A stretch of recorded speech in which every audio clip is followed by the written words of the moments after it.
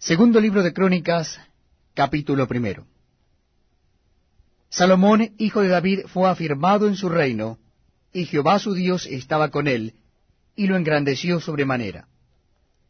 Y convocó Salomón a todo Israel, a jefes de millares y de centenas, a jueces, y a todos los príncipes de todo Israel, jefes de familias.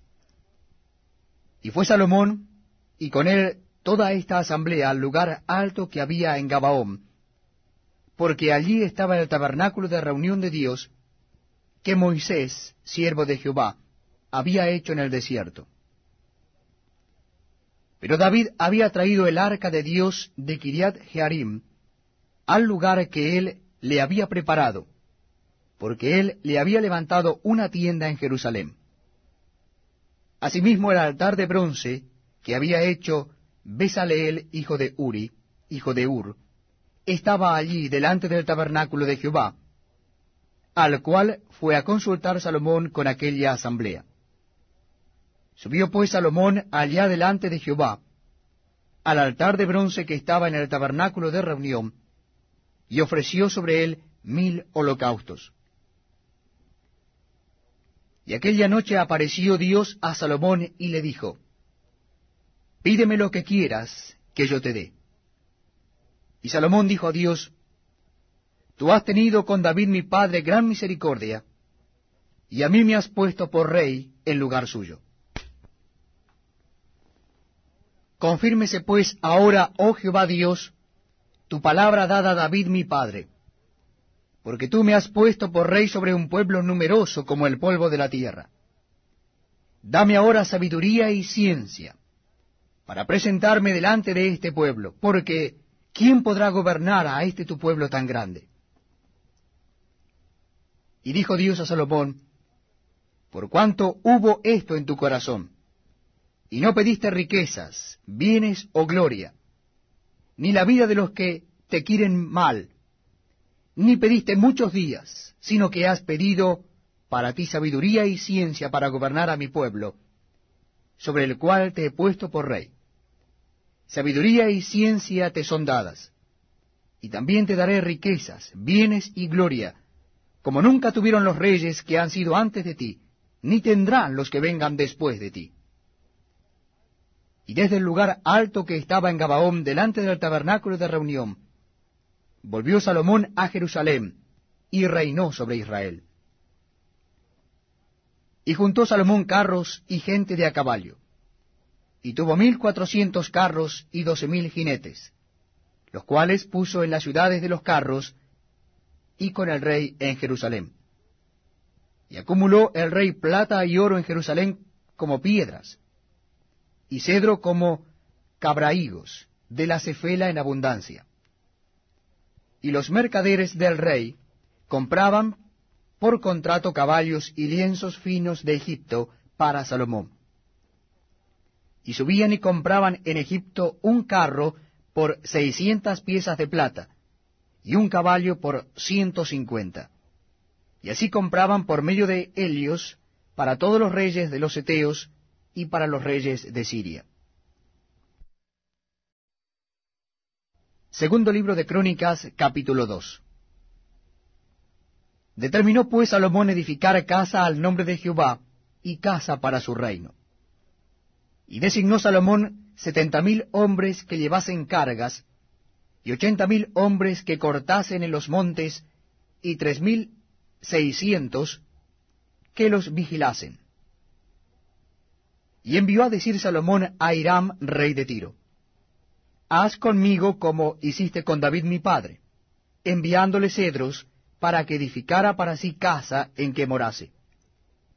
He aquí yo tengo que edificar casa al nombre de Jehová mi Dios, para consagrársela, para quemar incienso aromático delante de él, y para la colocación continua de los panes de la proposición, y para holocaustos a mañana y tarde en los días de reposo, nuevas lunas y festividades de Jehová nuestro Dios, lo cual ha de ser perpetuo en Israel. Y la casa que tengo que edificar ha de ser grande, porque el Dios nuestro es grande sobre todos los dioses. Mas, ¿quién será capaz de edificarle casa, siendo que los cielos y los cielos de los cielos no pueden contenerlo? ¿Quién, pues, soy yo para que le edifique casa, sino tan solo para quemar incienso delante de él? Envíame, pues, ahora a un hombre hábil que sepa trabajar en oro, en plata, en bronce, en hierro, en púrpura, en grana y en azul, y que sepa esculpir con los maestros que están conmigo en Judá y en Jerusalén, los cuales dispuso mi padre. Envíame también madera del Líbano, cedro, ciprés y sándalo, porque yo sé que tus siervos saben cortar madera en el Líbano, y he aquí mis siervos irán con los tuyos, para que me preparen mucha madera, porque la casa que tengo que edificar ha de ser grande y portentosa. Y he aquí, para los trabajadores tus siervos, cortadores de madera, he dado 20,000 coros de trigo en grano, 20,000 coros de cebada, 20,000 batos de vino, y 20,000 batos de aceite. Entonces Hiram, rey de Tiro, respondió por escrito que envió a Salomón, porque Jehová amó a su pueblo, que ha puesto por rey sobre ellos. Además decía Hiram, bendito sea Jehová el Dios de Israel, quien hizo los cielos y la tierra, y que dio al rey David un hijo sabio, entendido, cuerdo y prudente, que edifique casa a Jehová y casa para su reino. Yo pues te he enviado un hombre hábil y entendido, Hiram Abi, hijo de una mujer de las hijas de Dan, mas su padre fue de Tiro, el cual sabe trabajar en oro, plata, bronce y hierro, en piedra y en madera, en púrpura y en azul, en lino y en carmesí. Asimismo sabe esculpir toda clase de figuras, y sacar toda forma de diseño que se le pida, con tus hombres peritos, y con los de mi señor David tu padre. Ahora pues envíe mi señor a sus siervos el trigo y cebada, y aceite y vino que ha dicho. Y nosotros cortaremos en el Líbano la madera que necesites, y te la traeremos en balsas por el mar hasta Jope, y tú la harás llevar hasta Jerusalén. Y contó Salomón todos los hombres extranjeros que había en la tierra de Israel, después de haberlos ya contado David su padre, y fueron hallados 153,600. Y señaló de ellos 70,000 para llevar cargas, y 80,000 canteros en la montaña, y 3,600 por capataces para hacer trabajar al pueblo. Segundo libro de Crónicas, capítulo 3. Comenzó Salomón a edificar la casa de Jehová en Jerusalén, en el monte Moría, que había sido mostrado a David su padre, en el lugar que David había preparado en la era de Ornán Jebuseo. Y comenzó a edificar en el mes segundo, a los 2 días del mes, en el 4º año de su reinado. Estas son las medidas que dio Salomón a los cimientos de la casa de Dios. La primera, la longitud, de 60 codos, y la anchura de 20 codos. El pórtico que estaba al frente del edificio era de 20 codos de largo, igual al ancho de la casa, y su altura de 120 codos, y lo cubrió por dentro de oro puro. Y techó el cuerpo mayor del edificio con maderas de ciprés, la cual cubrió de oro fino, e hizo realzar en ella palmeras y cadenas. Cubrió también la casa de piedras preciosas para ornamento, y el oro era oro de Parvaim. Así que cubrió la casa, sus vigas, sus umbrales, sus paredes y sus puertas con oro, y esculpió querubines en las paredes. Hizo asimismo el lugar santísimo, cuya longitud era de 20 codos según el ancho del frente de la casa, y su anchura de 20 codos. Y lo cubrió de oro fino que ascendía a 600 talentos. Y el peso de los clavos era de 1 hasta 50 siclos de oro. Cubrió también de oro los aposentos. Y dentro del lugar santísimo hizo 2 querubines de madera, los cuales fueron cubiertos de oro. La longitud de las alas de los querubines era de 20 codos, porque una ala era de 5 codos, la cual llegaba hasta la pared de la casa, y la otra de 5 codos, la cual tocaba el ala del otro querubín. De la misma manera, una ala del otro querubín era de 5 codos, la cual llegaba hasta la pared de la casa, y la otra era de 5 codos, que tocaba el ala del otro querubín. Estos querubines tenían las alas extendidas por 20 codos, y estaban en pie con los rostros hacia la casa. Hizo también el velo de azul, púrpura, carmesí y lino, e hizo realzar querubines en él. Delante de la casa hizo 2 columnas de 35 codos de altura cada una, con sus capiteles encima de 5 codos. Hizo asimismo cadenas en el santuario, y las puso sobre los capiteles de las columnas. E hizo 100 granadas, las cuales puso en las cadenas, y colocó las columnas delante del templo, una a la mano derecha y otra a la izquierda. Y a la de la mano derecha llamó Jaquim, y a la de la izquierda Boaz. Segundo libro de Crónicas, capítulo 4.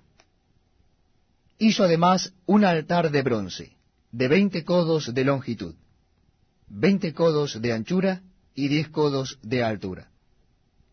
También hizo un mar de fundición, el cual tenía 10 codos de un borde al otro, enteramente redondo. Su altura era de 5 codos, y un cordón de 30 codos de largo lo ceñía alrededor. Y debajo del mar había figuras de calabazas que lo circuncidaban, 10 en cada codo alrededor. Eran 2 hileras de calabazas fundidas juntamente con el mar. Estaba sentado sobre 12 bueyes, 3 de los cuales miraban al norte, 3 al occidente, 3 al sur, y 3 al oriente. Y el mar descansaba sobre ellos, y las ancas de ellos estaban hacia adentro. Y tenía de grueso un palmo menor, y el borde tenía la forma del borde de un cáliz, o de una flor de lis, y le cabían 3000 batos. Hizo también 10 fuentes, y puso 5 a la derecha y 5 a la izquierda, para lavar y limpiar en ellas lo que se ofrecía en holocausto. Pero el mar era para que los sacerdotes se lavaran en él. Hizo asimismo 10 candeleros de oro según su forma, los cuales puso en el templo, 5 a la derecha y 5 a la izquierda. Además hizo 10 mesas, y las puso en el templo, 5 a la derecha y 5 a la izquierda. Igualmente hizo 100 tazones de oro. También hizo el atrio de los sacerdotes, y el gran atrio, y las portadas del atrio, y cubrió de bronce las puertas de ellas. Y colocó el mar al lado derecho, hacia el sureste de la casa. Hiram también hizo calderos, y palas, y tazones. Y acabó Hiram la obra que hacía el rey Salomón para la casa de Dios.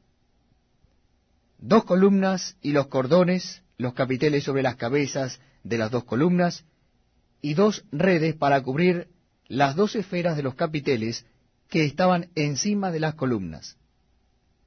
400 granadas en las 2 redes. 2 hileras de granadas en cada red, para que cubriesen las 2 esferas de los capiteles que estaban encima de las columnas. Hizo también las basas sobre las cuales colocó las fuentes, un mar y los 12 bueyes debajo de él, y calderos, palas y garfios. De bronce muy fino hizo todos sus enseres. Hiram había al rey Salomón para la casa de Jehová. Lo fundió el rey en los llanos del Jordán, en tierra arcillosa, entre Sucot y Seredata. Y Salomón hizo todos estos enseres en número tan grande que no pudo saberse el peso del bronce. Así hizo Salomón todos los utensilios para la casa de Dios, y el altar de oro, y las mesas sobre las cuales se ponían los panes de la proposición. Asimismo los candeleros y sus lámparas, de oro puro, para que las encendiesen delante del lugar santísimo, conforme a la ordenanza. Las flores, lamparillas y tenazas se hicieron de oro finísimo.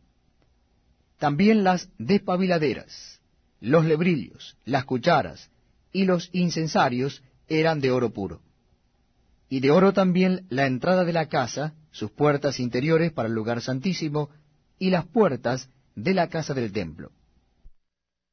Segundo libro de Crónicas, capítulo 5.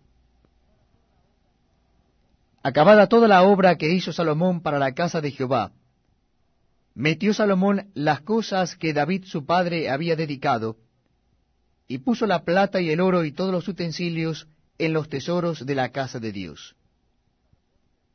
Entonces Salomón reunió en Jerusalén a los ancianos de Israel y a todos los príncipes de las tribus, los jefes de las familias de los hijos de Israel, para que trajesen el arca del pacto de Jehová de la ciudad de David, que es Sión. Y se congregaron con el rey todos los varones de Israel para la fiesta solemne del mes séptimo. Vinieron pues todos los ancianos de Israel, y los levitas tomaron el arca, y llevaron el arca y el tabernáculo de reunión, y todos los utensilios del santuario que estaban en el tabernáculo. Los sacerdotes y los levitas los llevaron. Y el rey Salomón y toda la congregación de Israel que se había reunido con él delante del arca, sacrificaron ovejas y bueyes, que por ser tantos, no se pudieron contar ni numerar. Y los sacerdotes metieron el arca del pacto de Jehová en su lugar, en el santuario de la casa, en el lugar santísimo, bajo las alas de los querubines. Pues los querubines extendían las alas sobre el lugar del arca, y los querubines cubrían por encima así el arca como sus barras. E hicieron salir las barras, de modo que se viesen las cabezas de las barras del arca delante del lugar santísimo, mas no se veía desde afuera, y allí están hasta hoy. En el arca no había más que las 2 tablas que Moisés había puesto en Horeb, con las cuales Jehová había hecho pacto con los hijos de Israel cuando salieron de Egipto. Y cuando los sacerdotes salieron del santuario, porque todos los sacerdotes que se hallaron habían sido santificados y no guardaban sus turnos, y los levitas cantores, todos los de Asaf, los de Emán y los de Jedutún, juntamente con sus hijos y sus hermanos, vestidos de lino fino, estaban con címbalos y salterios y arpas al oriente del altar, y con ellos 120 sacerdotes que tocaban trompetas. Cuando sonaban, pues, las trompetas y cantaban todos a una, para alabar y dar gracias a Jehová, y a medida que alzaban la voz con trompetas y címbalos y otros instrumentos de música, y alababan a Jehová diciendo, porque Él es bueno, porque su misericordia es para siempre. Entonces la casa se llenó de una nube, la casa de Jehová. Y no podían los sacerdotes estar allí para ministrar por causa de la nube, porque la gloria de Jehová había llenado la casa de Dios. Segundo libro de Crónicas, capítulo 6. Entonces dijo Salomón, Jehová ha dicho que él habitaría en la oscuridad. Yo pues he edificado una casa de morada para ti, y una habitación en que mores para siempre. Y volviendo el rey su rostro, bendijo a toda la congregación de Israel, y toda la congregación de Israel estaba en pie. Y él dijo, Bendito sea Jehová Dios de Israel, quien con su mano ha cumplido lo que prometió con su boca a David mi padre, diciendo, Desde el día que saqué a mi pueblo de la tierra de Egipto, ninguna ciudad he elegido de todas las tribus de Israel para edificar casa donde estuviese mi nombre, ni he escogido varón que fuese príncipe sobre mi pueblo Israel. Mas a Jerusalén he elegido para que en ella esté mi nombre, y a David he elegido para que esté sobre mi pueblo Israel. Y David mi padre tuvo en su corazón edificar casa al nombre de Jehová Dios de Israel. Mas Jehová dijo a David mi padre: respecto a haber tenido en tu corazón deseo de edificar casa a mi nombre, bien has hecho en haber tenido esto en tu corazón. Pero tú no edificarás la casa, sino tu hijo que saldrá de tus lomos, él edificará casa a mi nombre.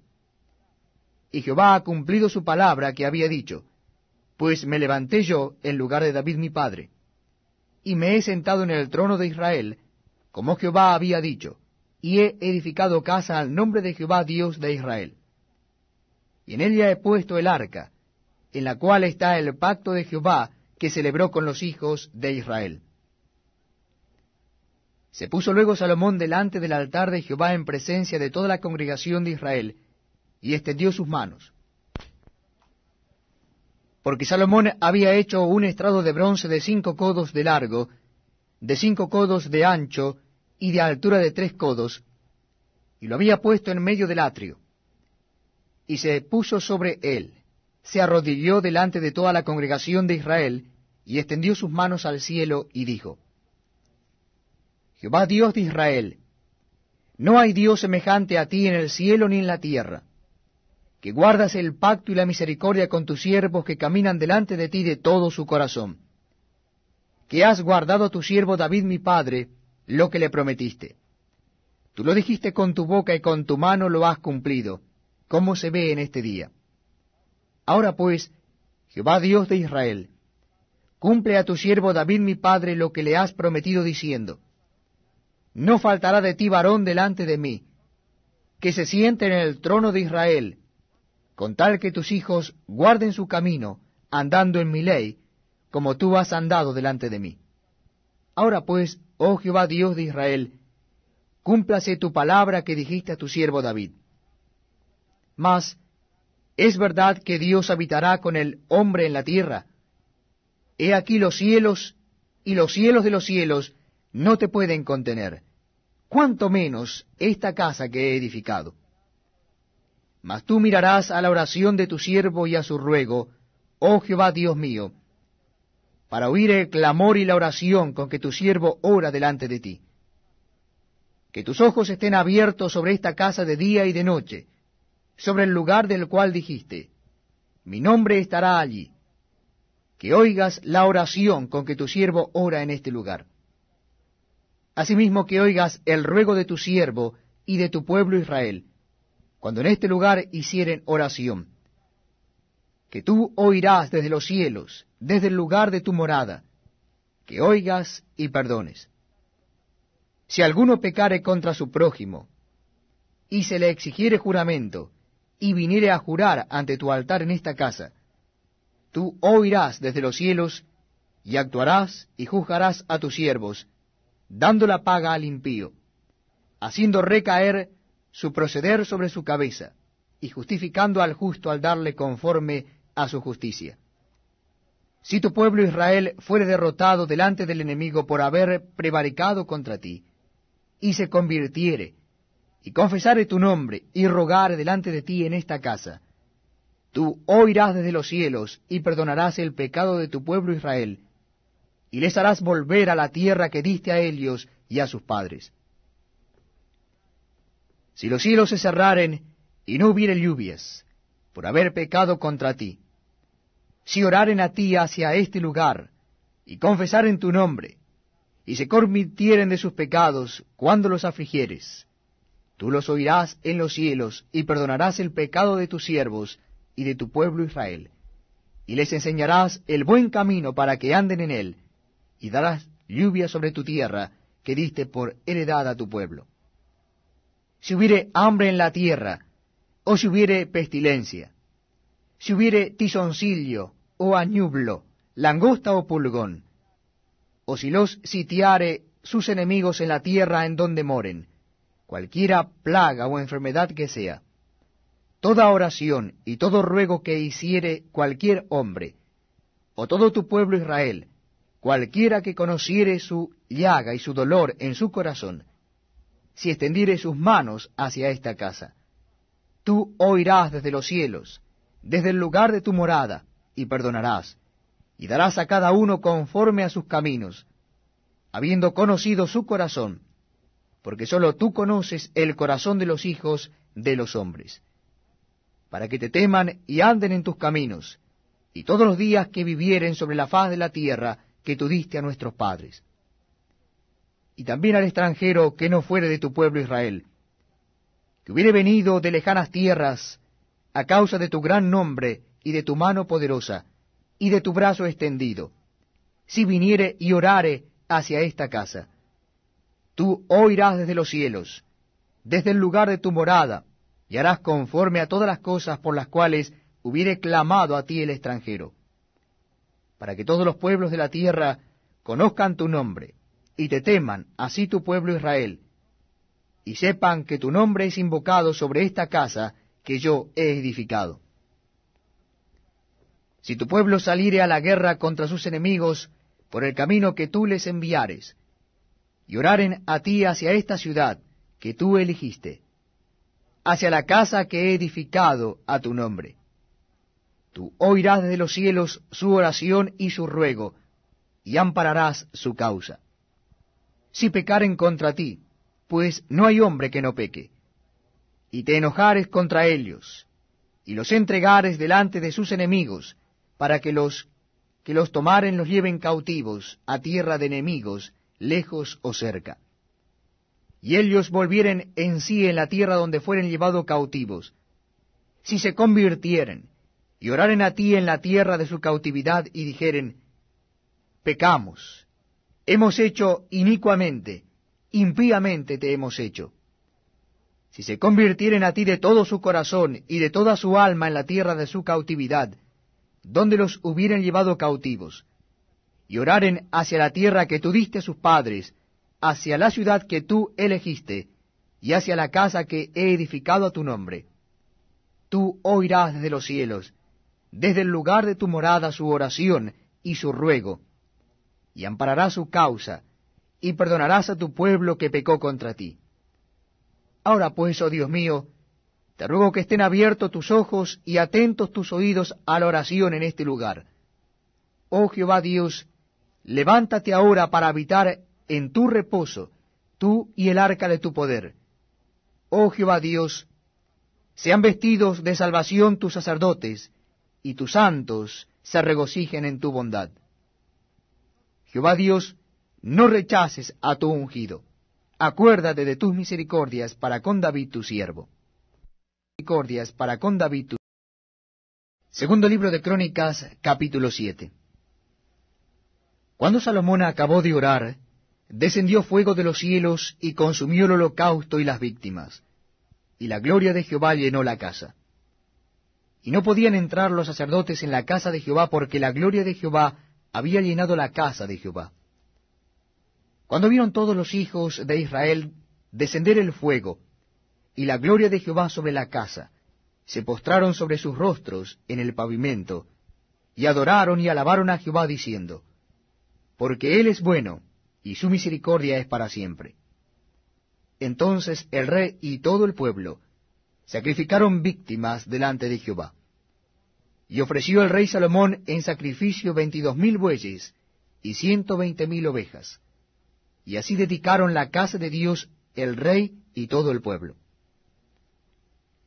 Y los sacerdotes desempeñaban su ministerio, también los levitas, con los instrumentos de música de Jehová, los cuales había hecho el rey David para alabar a Jehová, porque su misericordia es para siempre, cuando David alababa por medio de ellos. Asimismo los sacerdotes tocaban trompetas delante de ellos, y todo Israel estaba en pie. También Salomón consagró la parte central del atrio que estaba delante de la casa de Jehová, por cuanto había ofrecido allí los holocaustos, y la grosura de las ofrendas de paz, porque en el altar de bronce que Salomón había hecho, no podían caber los holocaustos, las ofrendas y las grosuras. Entonces hizo Salomón fiesta 7 días, y con él todo Israel, una gran congregación, desde la entrada de Hamat hasta el arroyo de Egipto. Al 8º día hicieron solemne asamblea, porque habían hecho la dedicación del altar en 7 días, y habían celebrado la fiesta solemne por 7 días. Y a los 23 días del mes séptimo, envió al pueblo a sus hogares, alegres y gozosos de corazón por los beneficios que Jehová había hecho a David y a Salomón y a su pueblo Israel. Terminó pues Salomón la casa de Jehová y la casa del rey. Y todo lo que Salomón se propuso hacer en la casa de Jehová y en su propia casa fue prosperado. Y apareció Jehová a Salomón de noche y le dijo: Yo he oído tu oración, y he elegido para mí este lugar por casa de sacrificio.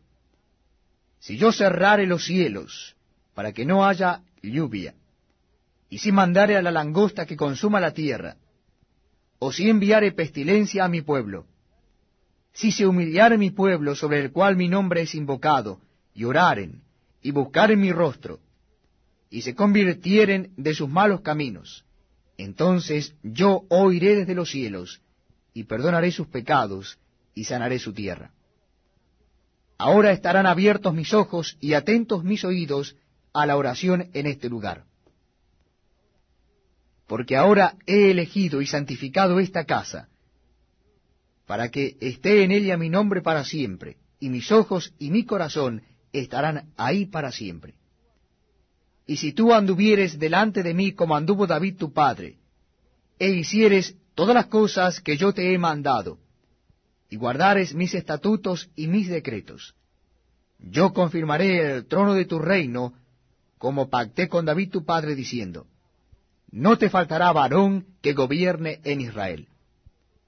Mas si vosotros os volviereis y dejareis mis estatutos y mis mandamientos que he puesto delante de vosotros, y fuereis y sirviereis a dioses ajenos, y los adorareis, yo os arrancaré de mi tierra que os he dado, y esta casa que he santificado a mi nombre, yo la arrojaré de mi presencia, y la pondré por burla y escarnio de todos los pueblos.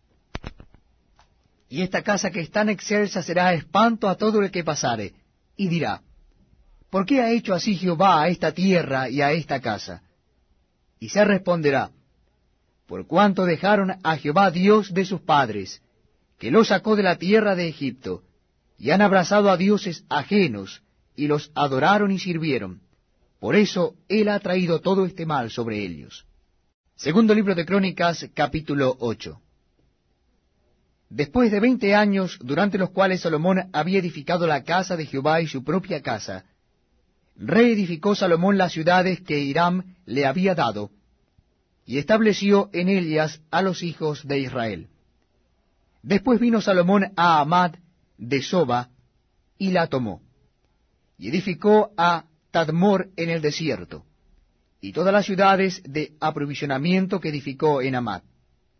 Asimismo reedificó a Bet-Orón, la de arriba, y a Bet-Orón, la de abajo, ciudades fortificadas con muros, puertas y barras, y a Baalat, y a todas las ciudades de provisiones que Salomón tenía, también las ciudades de los carros, y las de la gente de a caballo, y todo lo que Salomón quiso edificar en Jerusalén, en el Líbano, y en toda la tierra de su dominio. Y a todo el pueblo que había quedado de los heteos, amorreos, fereceos, heveos y jebuseos, que no eran de Israel. Los hijos de los que habían quedado en la tierra después de ellos, a los cuales los hijos de Israel no destruyeron del todo, hizo Salomón tributarios hasta hoy. Pero de los hijos de Israel no puso Salomón siervos en su obra, porque eran hombres de guerra, y sus oficiales, y sus capitanes y comandantes de sus carros, y su gente de a caballo.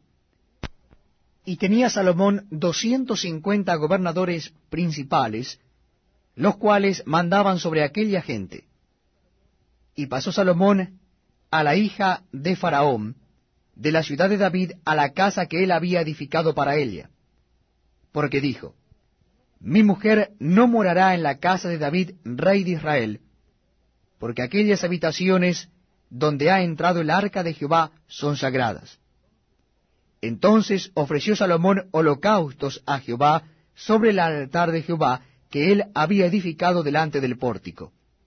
para que ofreciesen cada cosa en su día, conforme al mandamiento de Moisés, en los días de reposo, en las nuevas lunas y en las fiestas solemnes, 3 veces en el año, esto es, en la fiesta de los panes sin levadura, en la fiesta de las semanas y en la fiesta de los tabernáculos.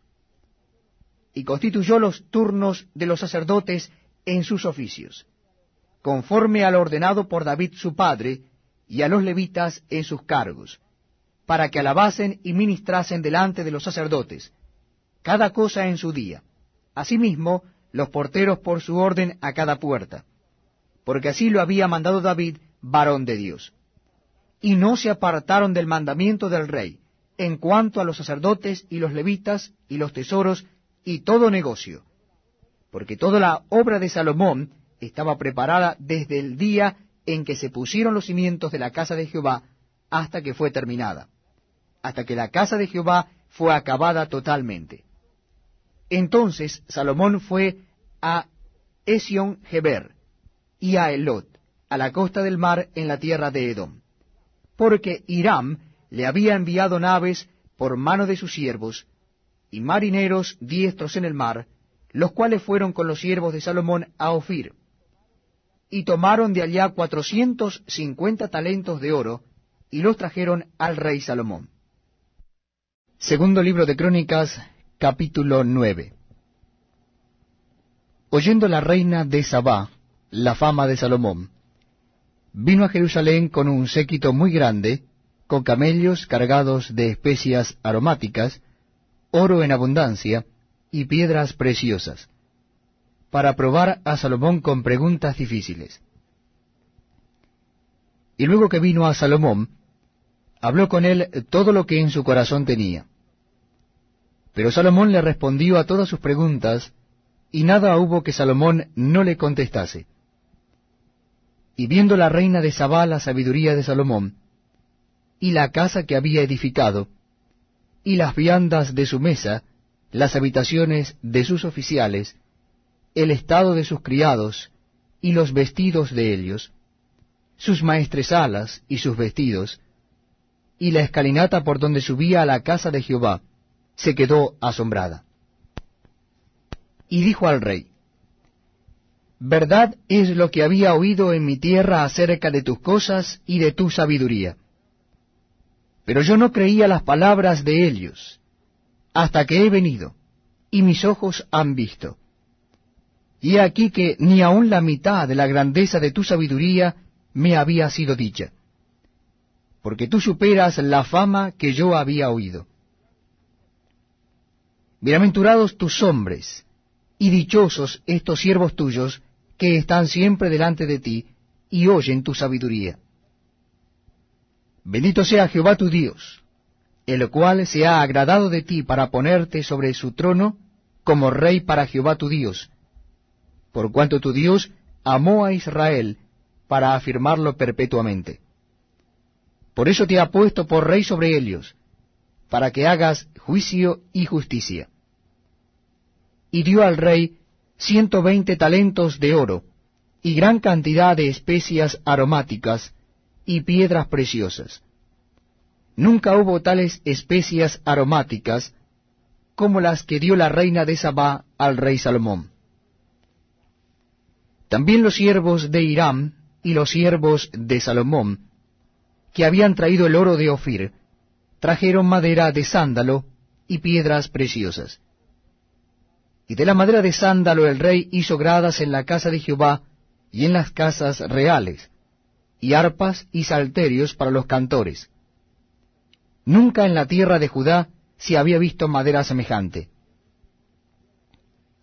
Y el rey Salomón dio a la reina de Sabá todo lo que ella quiso y le pidió, más de lo que ella había traído al rey. Después ella se volvió y se fue a su tierra con sus siervos. El peso del oro que venía a Salomón cada año era 676 talentos de oro, sin lo que traían los mercaderes y negociantes. También todos los reyes de Arabia y los gobernadores de la tierra traían oro y plata a Salomón. Hizo también el rey Salomón 200 paveses de oro batido, cada uno de los cuales tenía 600 siclos de oro labrado. Asimismo 300 escudos de oro batido, teniendo cada escudo 300 siclos de oro, y los puso el rey en la casa del bosque del Líbano. Hizo además el rey un gran trono de marfil, y lo cubrió de oro puro. El trono tenía 6 gradas, y un estrado de oro fijado al trono, y brazos a uno y otro lado del asiento, y 2 leones que estaban junto a los brazos. Había también allí 12 leones sobre las 6 gradas, a uno y otro lado. Jamás fue hecho trono semejante en reino alguno. Toda la vajilla del rey Salomón era de oro, y toda la vajilla de la casa del bosque del Líbano de oro puro.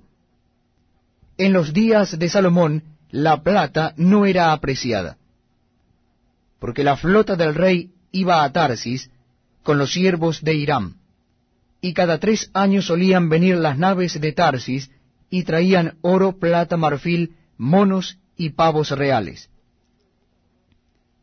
Y excedió el rey Salomón a todos los reyes de la tierra en riquezas y en sabiduría. Y todos los reyes de la tierra procuraban ver el rostro de Salomón, para oír la sabiduría que Dios le había dado. Cada uno de estos traía su presente: alhajas de plata, alhajas de oro, vestidos, armas, perfumes, caballos y mulos, todos los años. Tuvo también Salomón 4,000 caballerizas para sus caballos y carros, y 12,000 jinetes, los cuales puso en las ciudades de los carros, y con el rey en Jerusalén. Y tuvo dominio sobre todos los reyes, desde el Éufrates hasta la tierra de los filisteos, y hasta la frontera de Egipto. Y acumuló el rey plata en Jerusalén como piedras, y cedros como los cabrahigos de la Cefela en abundancia. Traían también caballos para Salomón de Egipto y de todos los países. Los demás hechos de Salomón, primeros y postreros, ¿no están todos escritos en los libros del profeta Natán, en la profecía de Ahías Silonita, y en la profecía del vidente Iddo, contra Jeroboam, hijo de Nabat? Reinó Salomón en Jerusalén sobre todo Israel 40 años. Y durmió Salomón con sus padres, y lo sepultaron en la ciudad de David su padre, y reinó en su lugar Roboam su hijo. Segundo libro de Crónicas, capítulo 10. Roboam fue a Siquem, porque en Siquem se había reunido todo Israel para hacerlo rey. Y cuando lo oyó Jeroboam, hijo de Nabat, el cual estaba en Egipto, a donde había oído a causa del rey Salomón, volvió de Egipto. Y enviaron y le llamaron. Vino pues Jeroboam y todo Israel, y hablaron a Roboam diciendo: Tu padre agravó nuestro yugo. Ahora alivia algo de la dura servidumbre y del pesado yugo con que tu padre nos apremió, y te serviremos. Y él les dijo: Volved a mí de aquí a 3 días. Y el pueblo se fue. Entonces el rey Roboam tomó consejo con los ancianos que habían estado delante de Salomón su padre cuando vivía, y les dijo: ¿Cómo aconsejáis vosotros que responda a este pueblo? Y ellos le contestaron diciendo: Si te condujeres humanamente con este pueblo, y les agradares, y les hablares buenas palabras, ellos te servirán siempre. Mas él, dejando el consejo que le dieron los ancianos, tomó consejo con los jóvenes que se habían criado con él y que estaban a su servicio, y les dijo: ¿Qué aconsejáis vosotros que respondamos a este pueblo, que me ha hablado diciendo: Alivia algo del yugo que tu padre puso sobre nosotros? Entonces los jóvenes que se habían criado con él le contestaron: Así dirás al pueblo que te ha hablado diciendo: Tu padre agravó nuestro yugo, mas tú disminuye nuestra carga. Así le dirás: mi dedo más pequeño es más grueso que los lomos de mi padre. Así que, si mi padre os cargó de yugo pesado, yo añadiré a vuestro yugo. Mi padre os castigó con azotes, y yo con escorpiones. Vino pues Jeroboam con todo el pueblo a Roboam al tercer día, según el rey les había mandado, diciendo: volved a mí de aquí a 3 días. Y el rey les respondió ásperamente, pues dejó el rey Roboam el consejo de los ancianos, y les habló conforme al consejo de los jóvenes, diciendo: mi padre hizo pesado vuestro yugo, pero yo añadiré a vuestro yugo. Mi padre os castigó con azotes, mas yo con escorpiones. Y no escuchó el rey al pueblo, porque la causa era de Dios, para que Jehová cumpliera la palabra que había hablado por Ahías Silonita a Jeroboam, hijo de Nabat. Y viendo todo Israel que el rey no les había oído, respondió el pueblo al rey diciendo: ¿qué parte tenemos nosotros con David? ¿No tenemos herencia en el hijo de Isaí? Israel, cada uno a sus tiendas. David, mira ahora por tu casa. Así se fue todo Israel a sus tiendas. Mas reinó Roboam sobre los hijos de Israel que habitaban en las ciudades de Judá. Envió luego el rey Roboam a Adoram, que tenía cargo de los tributos, pero le apedrearon los hijos de Israel y murió. Entonces se apresuró el rey Roboam, y subió en su carro, y huyó a Jerusalén. Así se apartó Israel de la casa de David hasta hoy. Segundo libro de Crónicas, capítulo 11. Cuando vino Roboam a Jerusalén, reunió de la casa de Judá y de Benjamín a 180,000 hombres escogidos de guerra, para pelear contra Israel y hacer volver el reino a Roboam. Mas vino palabra de Jehová a Semaías, varón de Dios, diciendo: habla a Roboam, hijo de Salomón, rey de Judá, y a todos los israelitas en Judá y Benjamín, diciéndoles: así ha dicho Jehová: no subáis ni peleéis contra vuestros hermanos. Vuélvase cada uno a su casa, porque yo he hecho esto. Y ellos oyeron la palabra de Jehová, y se volvieron, y no fueron contra Jeroboam. Y habitó Roboam en Jerusalén, y edificó ciudades para fortificar a Judá.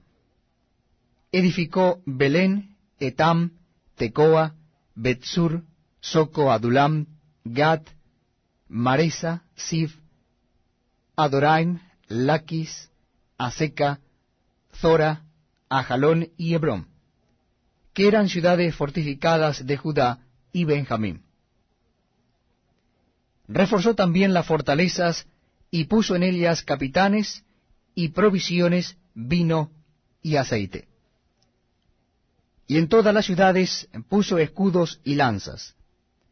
Las fortificó, pues, en gran manera, y Judá y Benjamín le estaban sujetos. Y los sacerdotes y levitas, que estaban en todo Israel, se juntaron a él desde todos los lugares donde vivían. Porque los levitas dejaban sus ejidos y sus posesiones, y venían a Judá y a Jerusalén, pues Jeroboam y sus hijos los excluyeron del ministerio de Jehová. Y él designó sus propios sacerdotes para los lugares altos, y para los demonios, y para los becerros que él había hecho. Tras aquellos acudieron también de todas las tribus de Israel los que habían puesto su corazón en buscar a Jehová, Dios de Israel, y vinieron a Jerusalén para ofrecer sacrificios a Jehová, el Dios de sus padres. Así fortalecieron el reino de Judá, y confirmaron a Roboam, hijo de Salomón, por 3 años, porque 3 años anduvieron en el camino de David y de Salomón.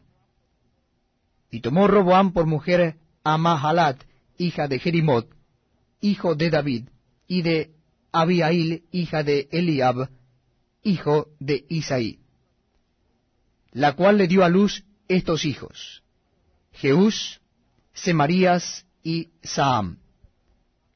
Después de ella tomó a Maaca, hija de Absalom, la cual le dio a luz Abías, Atai, Ziza y Selomit.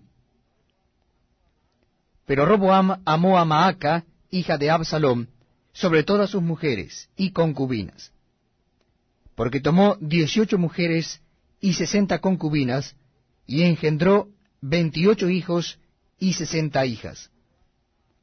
Y puso Roboam a Abías, hijo de Maaca, por jefe y principal de sus hermanos, porque quería hacerle rey. Obró sagazmente, y esparció a todos sus hijos por todas las tierras de Judá y de Benjamín, y por todas las ciudades fortificadas, y les dio provisiones en abundancia y muchas mujeres. Segundo libro de Crónicas, capítulo 12. Cuando Roboam había consolidado el reino, dejó la ley de Jehová y todo Israel con él. Y por cuanto se habían rebelado contra Jehová en el 5.º año del rey Roboam, subió Sisac, rey de Egipto, contra Jerusalén, con 1.200 carros y con 60.000 hombres de a caballo, mas el pueblo que venía con él de Egipto, esto es, de libios, suquienos y etíopes, no tenía número. Y tomó las ciudades fortificadas de Judá, y llegó hasta Jerusalén. Entonces vino el profeta Semaías a Roboam y a los príncipes de Judá, que estaban reunidos en Jerusalén por causa de Sisac, y les dijo: Así ha dicho Jehová: Vosotros me habéis dejado, y yo también os he dejado en manos de Sisac. Y los príncipes de Israel y el rey se humillaron y dijeron: Justo es Jehová. Y cuando Jehová vio que se habían humillado, vino palabra de Jehová a Semaías, diciendo: Se han humillado, no los destruiré, antes los salvaré en breve, y no se derramará mi ira contra Jerusalén por mano de Sisac. Pero serán sus siervos, para que sepan lo que es servirme a mí, y qué es servir a los reinos de las naciones. Subió pues Sisac, rey de Egipto, a Jerusalén, y tomó los tesoros de la casa de Jehová y los tesoros de la casa del rey. Todo lo llevó, y tomó los escudos de oro que Salomón había hecho. Y en lugar de ellos hizo el rey Roboam escudos de bronce, y los entregó a los jefes de la guardia, los cuales custodiaban la entrada de la casa del rey. Cuando el rey iba a la casa de Jehová, venían los de la guardia y los llevaban, y después los volvían a la cámara de la guardia. Y cuando él se humilló, la ira de Jehová se apartó de él, para no destruirlo del todo, y también en Judá las cosas fueron bien.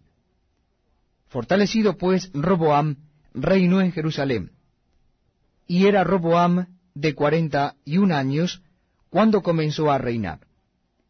Y 17 años reinó en Jerusalén, ciudad que escogió Jehová de todas las tribus de Israel, para poner en ella su nombre. Y el nombre de la madre de Roboam fue Naama, ammonita. E hizo lo malo, porque no dispuso su corazón para buscar a Jehová. Las cosas de Roboam, primeras y postreras, no están escritas en los libros del profeta Semaías y del vidente Ido, en el registro de las familias. Y entre Roboam y Jeroboam hubo guerra constante. Y durmió Roboam con sus padres, y fue sepultado en la ciudad de David, y reinó en su lugar Abías, su hijo. Segundo libro de Crónicas, capítulo 13. A los 18 años del rey Jeroboam, reinó Abías sobre Judá, y reinó 3 años en Jerusalén.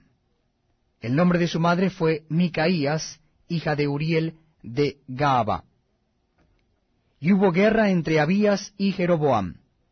Entonces Abías ordenó batalla con un ejército de 400,000 hombres de guerra, valerosos y escogidos. Y Jeroboam ordenó batalla contra él con 800,000 hombres escogidos, fuertes y valerosos. Y se levantó Abías sobre el monte de Semaraim, que está en los montes de Efraín, y dijo: Oídme, Jeroboam y todo Israel. ¿No sabéis vosotros que Jehová Dios de Israel dio el reino a David sobre Israel para siempre, a él y a sus hijos, bajo pacto de sal? Pero Jeroboam, hijo de Nabat, siervo de Salomón, hijo de David, se levantó y se rebeló contra su señor. Y se juntaron con él hombres vanos y perversos, y pudieron más que Roboam, hijo de Salomón, porque Roboam era joven y pusilánime, y no se defendió de ellos. Y ahora vosotros tratáis de resistir al reino de Jehová en mano de los hijos de David, porque sois muchos, y tenéis con vosotros los becerros de oro que Jeroboam os hizo por dioses. ¿No habéis arrojado vosotros a los sacerdotes de Jehová, a los hijos de Aarón y a los levitas, y os habéis designado sacerdotes a la manera de los pueblos de otras tierras, para que cualquiera venga a consagrarse con un becerro y 7 carneros, y así sea sacerdote de los que no son dioses? Mas en cuanto a nosotros, Jehová es nuestro Dios, y no le hemos dejado. Y los sacerdotes que ministran delante de Jehová son los hijos de Aarón, y los que están en la obra son levitas, los cuales queman para Jehová los holocaustos cada mañana y cada tarde, y el incienso aromático, y ponen los panes sobre la mesa limpia, y el candelero de oro con sus lámparas, para que ardan cada tarde. Porque nosotros guardamos la ordenanza de Jehová nuestro Dios, mas vosotros la habéis dejado. Y he aquí Dios está con nosotros por jefe, y sus sacerdotes con las trompetas del júbilo, para que suenen contra vosotros. Oh hijos de Israel, no peleéis contra Jehová el Dios de vuestros padres, porque no prosperaréis. Pero Jeroboam hizo tender una emboscada para venir a Helios por la espalda. Y estando así delante de Helios, la emboscada estaba a espaldas de Judá. Y cuando miró Judá, he aquí que tenía batalla por delante y a las espaldas, por lo que clamaron a Jehová, y los sacerdotes tocaron las trompetas. Entonces los de Judá gritaron con fuerza, y así que ellos alzaron el grito, Dios desbarató a Jeroboam y a todo Israel delante de Abías y de Judá. Y huyeron los hijos de Israel delante de Judá, y Dios los entregó en sus manos. Y Abías y su gente hicieron en ellos una gran matanza, y cayeron heridos de Israel 500,000 hombres escogidos. Así fueron humillados los hijos de Israel en aquel tiempo, y los hijos de Judá prevalecieron, porque se apoyaban en Jehová el Dios de sus padres. Y siguió Abías a Jeroboam, y le tomó algunas ciudades, a Bet-El con sus aldeas, a Gesana con sus aldeas, y a Efraín con sus aldeas. Y nunca más tuvo Jeroboam poder en los días de Abías, y Jehová lo hirió y murió. Pero Abías se hizo más poderoso. Tomó 14 mujeres, y engendró 22 hijos y 16 hijas. Los demás hechos de Abías, sus caminos y sus dichos, están escritos en la historia de Iddo, profeta. Segundo libro de Crónicas, capítulo 14. Durmió Abías con sus padres, y fue sepultado en la ciudad de David. Y reinó en su lugar su hijo Asa, en cuyos días tuvo sosiego el país por 10 años. E hizo Asa lo bueno y lo recto ante los ojos de Jehová su Dios, porque quitó los altares del culto extraño, y los lugares altos, y quebró las imágenes, y destruyó los símbolos de acera. y mandó a Judá que buscase a Jehová el Dios de sus padres, y pusiese por obra la ley y sus mandamientos. Quitó asimismo de todas las ciudades de Judá los lugares altos y las imágenes, y estuvo el reino en paz bajo su reinado. Y edificó ciudades fortificadas en Judá, por cuanto había paz en la tierra, y no había guerra contra él en aquellos tiempos, porque Jehová le había dado paz. Dijo por tanto a Judá: edifiquemos estas ciudades, y cerquémoslas de muros con torres, puertas y barras, ya que la tierra es nuestra. Porque hemos buscado a Jehová nuestro Dios, le hemos buscado, y él nos ha dado paz por todas partes. Edificaron pues, y fueron prosperados.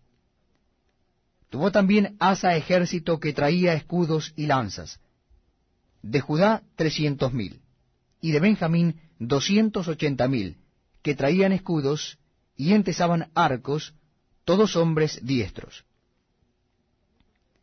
Y salió contra ellos Sera etíope, con un ejército de 1,000,000 de hombres, y 300 carros, y vino hasta Maresa. Entonces salió Asa contra él, y ordenaron la batalla en el valle de Cephata, junto a Maresa.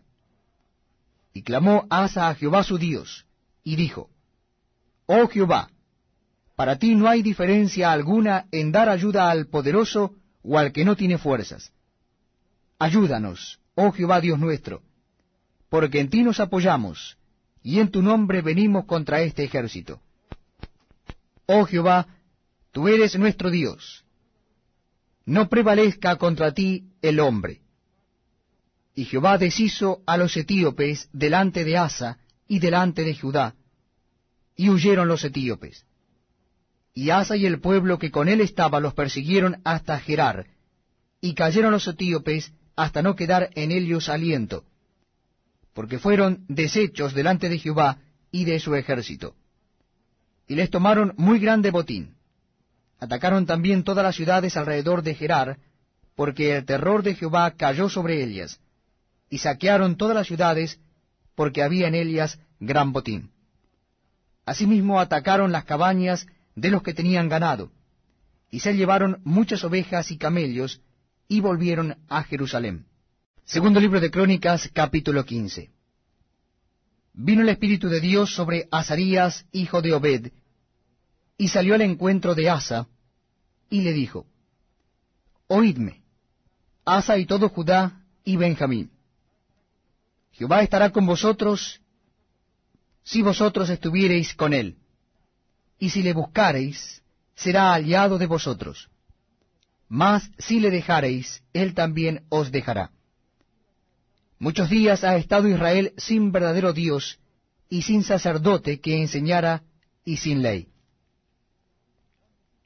Pero cuando en su tribulación se convirtieron a Jehová Dios de Israel, y le buscaron, él fue aliado de ellos. En aquellos tiempos no hubo paz, ni para el que entraba, ni para el que salía, sino muchas aflicciones sobre todos los habitantes de las tierras. Y una gente destruía a otra, y una ciudad a otra ciudad, porque Dios los turbó con toda clase de calamidades.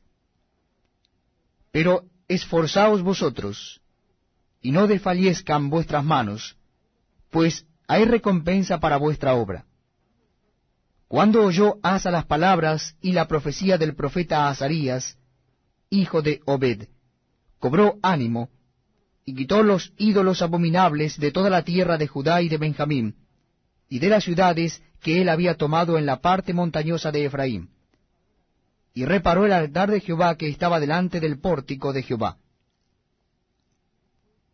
Después reunió a todo Judá y Benjamín, y con ellos los forasteros de Efraín, de Manasés y de Simeón, porque muchos de Israel se habían pasado a él, viendo que Jehová su Dios estaba con él.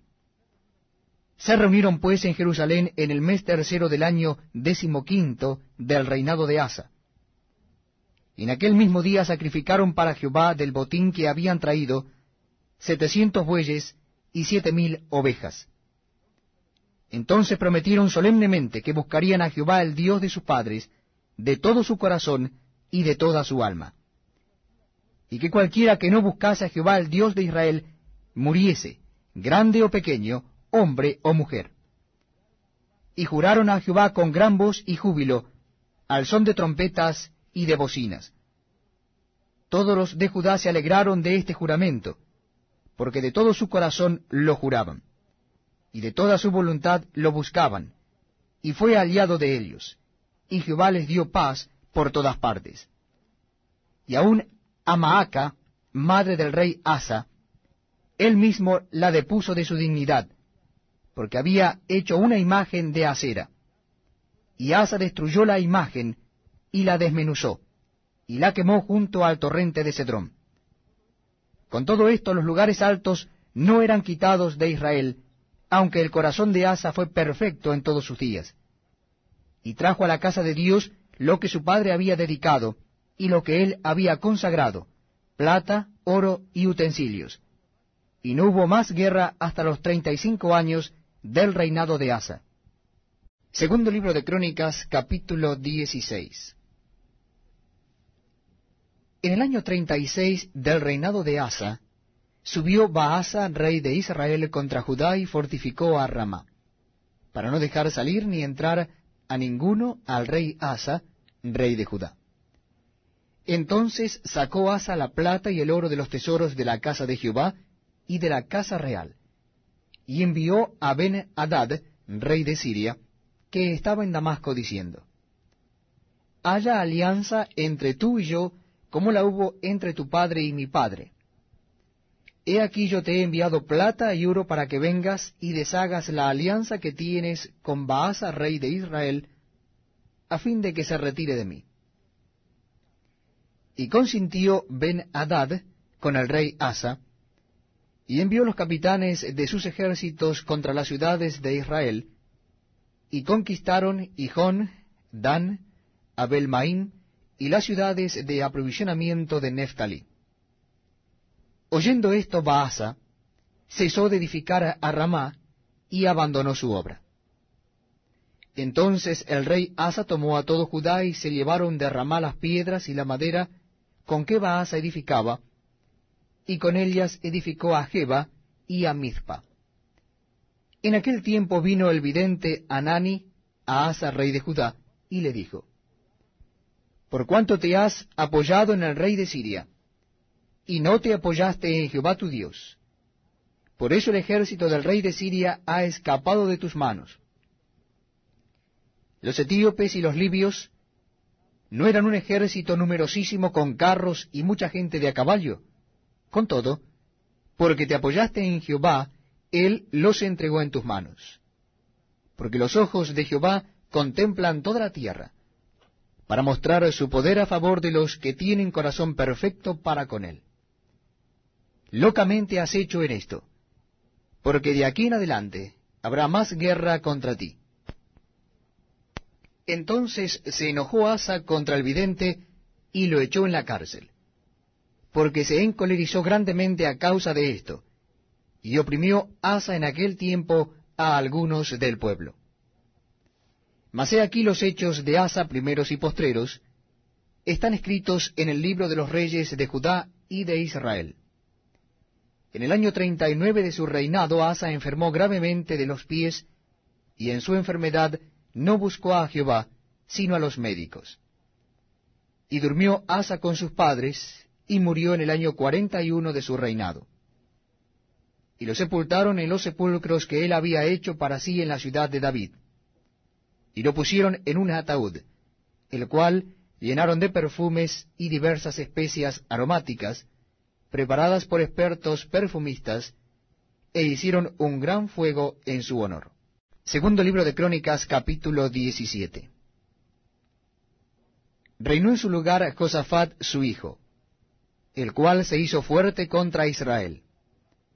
Puso ejércitos en todas las ciudades fortificadas de Judá, y colocó gente de guarnición en tierra de Judá y asimismo en las ciudades de Efraín, que su padre Asa había tomado. Y Jehová estuvo con Josafat porque anduvo en los primeros caminos de David su padre, y no buscó a los Baales, sino que buscó al Dios de su padre y anduvo en sus mandamientos, y no según las obras de Israel. Jehová, por tanto, confirmó el reino en su mano, y todo Judá dio a Josafat presentes, y tuvo riquezas y gloria en abundancia. Y se animó su corazón en los caminos de Jehová, y quitó los lugares altos y las imágenes de acera de en medio de Judá. Al tercer año de su reino, envió sus príncipes Ben-Jail, Abdías, Zacarías, Natanael y Micaías, para que enseñasen en las ciudades de Judá. Y con ellos a los levitas Semaías, Netanías, Zebadías, Asael, Semiramot, Jonatán, Adonías, Tobías y Tobadonías, y con ellos a los sacerdotes Elisama y Joram. Y enseñaron en Judá teniendo consigo el libro de la ley de Jehová, y recorrieron todas las ciudades de Judá enseñando al pueblo. Y cayó el pavor de Jehová sobre todos los reinos de la tierra que estaban alrededor de Judá, y no osaron hacer guerra contra Josafat.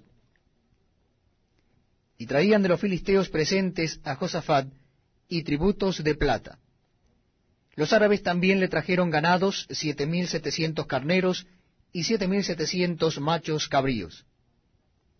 Iba pues Josafat engrandeciéndose mucho, y edificó en Judá fortalezas y ciudades de aprovisionamiento. Tuvo muchas provisiones en las ciudades de Judá y hombres de guerra muy valientes en Jerusalén. Y este es el número de ellos según sus casas paternas. De los jefes de los millares de Judá, el general Adnás, y con él 300,000 hombres muy esforzados. Después de él el jefe Johanán, y con él 280,000. Tras este, Amasías, hijo de Sicri, el cual se había ofrecido voluntariamente a Jehová, y con él 200,000 hombres valientes. De Benjamín, Eliada, hombre muy valeroso, y con él 200,000 armados de arco y escudo. Tras este, Josabad, y con él 180,000 dispuestos para la guerra. Estos eran siervos del rey, sin los que el rey había puesto en las ciudades fortificadas en todo Judá. Segundo libro de Crónicas, capítulo 18. Tenía pues Josafat riquezas y gloria en abundancia, y contrajo parentesco con Acab. Y después de algunos años descendió a Samaria para visitar a Acab, por lo que Acab mató muchas ovejas y bueyes para él y para la gente que con él venía, y le persuadió que fuese con él contra Ramot de Galaad. Y dijo Acab, rey de Israel, a Josafat, rey de Judá: ¿Quieres venir conmigo contra Ramot de Galaad? Y él respondió: Yo soy como tú, y mi pueblo como tu pueblo. Iremos contigo a la guerra.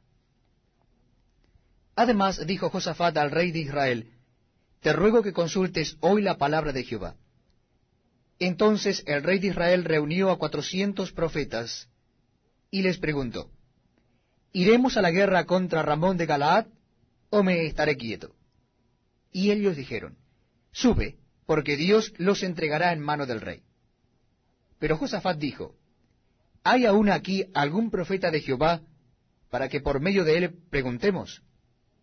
El rey de Israel respondió a Josafat: Aún hay aquí un hombre por el cual podemos preguntar a Jehová. Mas yo le aborrezco, porque nunca me profetiza cosa buena, sino siempre mal. Este es Micaías, hijo de Imla. Y respondió Josafat: No hable así el rey. Entonces el rey de Israel llamó a un oficial y le dijo: Haz venir luego a Micaías, hijo de Imla. Y el rey de Israel y Josafat, rey de Judá, estaban sentados cada uno en su trono, vestidos con sus ropas reales, en la plaza junto a la entrada de la puerta de Samaria. Y todos los profetas profetizaban delante de ellos. Y Sedequías, hijo de Kenaana, se había hecho cuernos de hierro y decía: Así ha dicho Jehová: Con estos acornearás a los sirios hasta destruirlos por completo. De esta manera profetizaban también todos los profetas diciendo, sube contra Ramot de Galaad, y serás prosperado, porque Jehová la entregará en mano del rey. Y el mensajero que había ido a llamar a Micaías le habló diciendo, he aquí las palabras de los profetas a una voz anuncian al rey cosas buenas. Yo pues te ruego que tu palabra sea como la de uno de ellos, que hables bien. Dijo Micaías, vive Jehová, que lo que mi Dios me dijere, eso hablaré, y vino al rey. Y el rey le dijo, Micaías, ¿iremos a pelear contra Ramot de Galaad, o me estaré quieto? Él respondió, subid, y seréis prosperados, pues serán entregados en vuestras manos. Y el rey le dijo, ¿hasta cuántas veces te conjuraré por el nombre de Jehová, que no me hables sino la verdad? Entonces Micaías dijo, he visto a todo Israel derramado por los montes, como ovejas sin pastor. Y dijo Jehová, estos no tienen señor, vuélvase cada uno en paz a su casa. Y el rey de Israel dijo a Josafat, ¿no te había yo dicho que no me profetizaría bien sino mal? Entonces él dijo, oíd pues palabra de Jehová. Yo he visto a Jehová sentado en su trono, y todo el ejército de los cielos estaba a su mano derecha y a su izquierda. Y Jehová preguntó, ¿quién inducirá a Acab, rey de Israel, para que suba y caiga en Ramot de Galaad? Y uno decía así, y otro decía de otra manera. Entonces salió un espíritu que puso delante de Jehová, y dijo, yo le induciré. Y Jehová le dijo, ¿de qué modo? Y él dijo, saldré y seré espíritu de mentira en la boca de todos sus profetas. Y Jehová dijo, tú le inducirás, y lo lograrás. Anda, y hazlo así. Y ahora he aquí Jehová ha puesto espíritu de mentira en la boca de estos tus profetas, pues Jehová ha hablado el mal contra ti. Entonces Sedequías, hijo de Kenaana, se le acercó y golpeó a Micaías en la mejilla y dijo, ¿por qué camino se fue de mí el espíritu de Jehová para hablarte a ti? Y Micaías respondió, he aquí, tú lo verás aquel día, cuando entres de cámara en cámara para esconderte. Entonces el rey de Israel dijo, tomad a Micaías y llevadlo a Amón, gobernador de la ciudad, y a Joás, hijo del rey, y decidles, el rey ha dicho así, poned a éste en la cárcel y sustentadle con pan de aflicción y agua de angustia, hasta que yo vuelva en paz. Y Micaías dijo, si tú volvieres en paz, Jehová no ha hablado por mí. Dijo además, oíd pueblos todos. Subieron pues el rey de Israel y Josafat, rey de Judá, a Ramot de Galaad. Y dijo el rey de Israel a Josafat, yo me disfrazaré para entrar en la batalla, pero tú vístete de ropas reales. Y se disfrazó el rey de Israel y entró en la batalla. Había el rey de Siria mandado a los capitanes de los carros que tenían consigo, diciendo, no peleéis con chico ni con grande, sino solo con el rey de Israel. Cuando los capitanes de los carros vieron a Josafat, dijeron, este es el rey de Israel, y lo rodearon para pelear. Mas Josafat clamó, y Jehová lo ayudó, y los apartó Dios de él. Pues viendo los capitanes de los carros que no era el rey de Israel, desistieron de acosarle. Mas disparando uno el arco a la aventura, hirió al rey de Israel entre las junturas y el coselete. Él entonces dijo al cochero, vuelve las riendas, y sácame del campo, porque estoy mal herido. Y arreció la batalla aquel día, por lo que estuvo el rey de Israel en pie en el carro enfrente de los sirios hasta la tarde, y murió al ponerse el sol. Segundo libro de Crónicas, capítulo 19. Josafat, rey de Judá, volvió en paz a su casa en Jerusalén, y le salió al encuentro el vidente Jehú, hijo de Hanani, y dijo al rey Josafat, ¿al impío das ayuda y amas a los que aborrecen a Jehová? Pues ha salido de la presencia de Jehová ira contra ti por esto. Pero se han hallado en ti buenas cosas, por cuanto has quitado de las tierras las imágenes de acera, y has dispuesto tu corazón para buscar a Dios.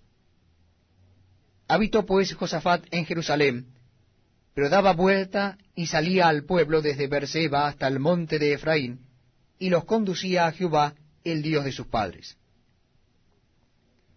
Y puso jueces en todas las ciudades fortificadas de Judá, por todos los lugares.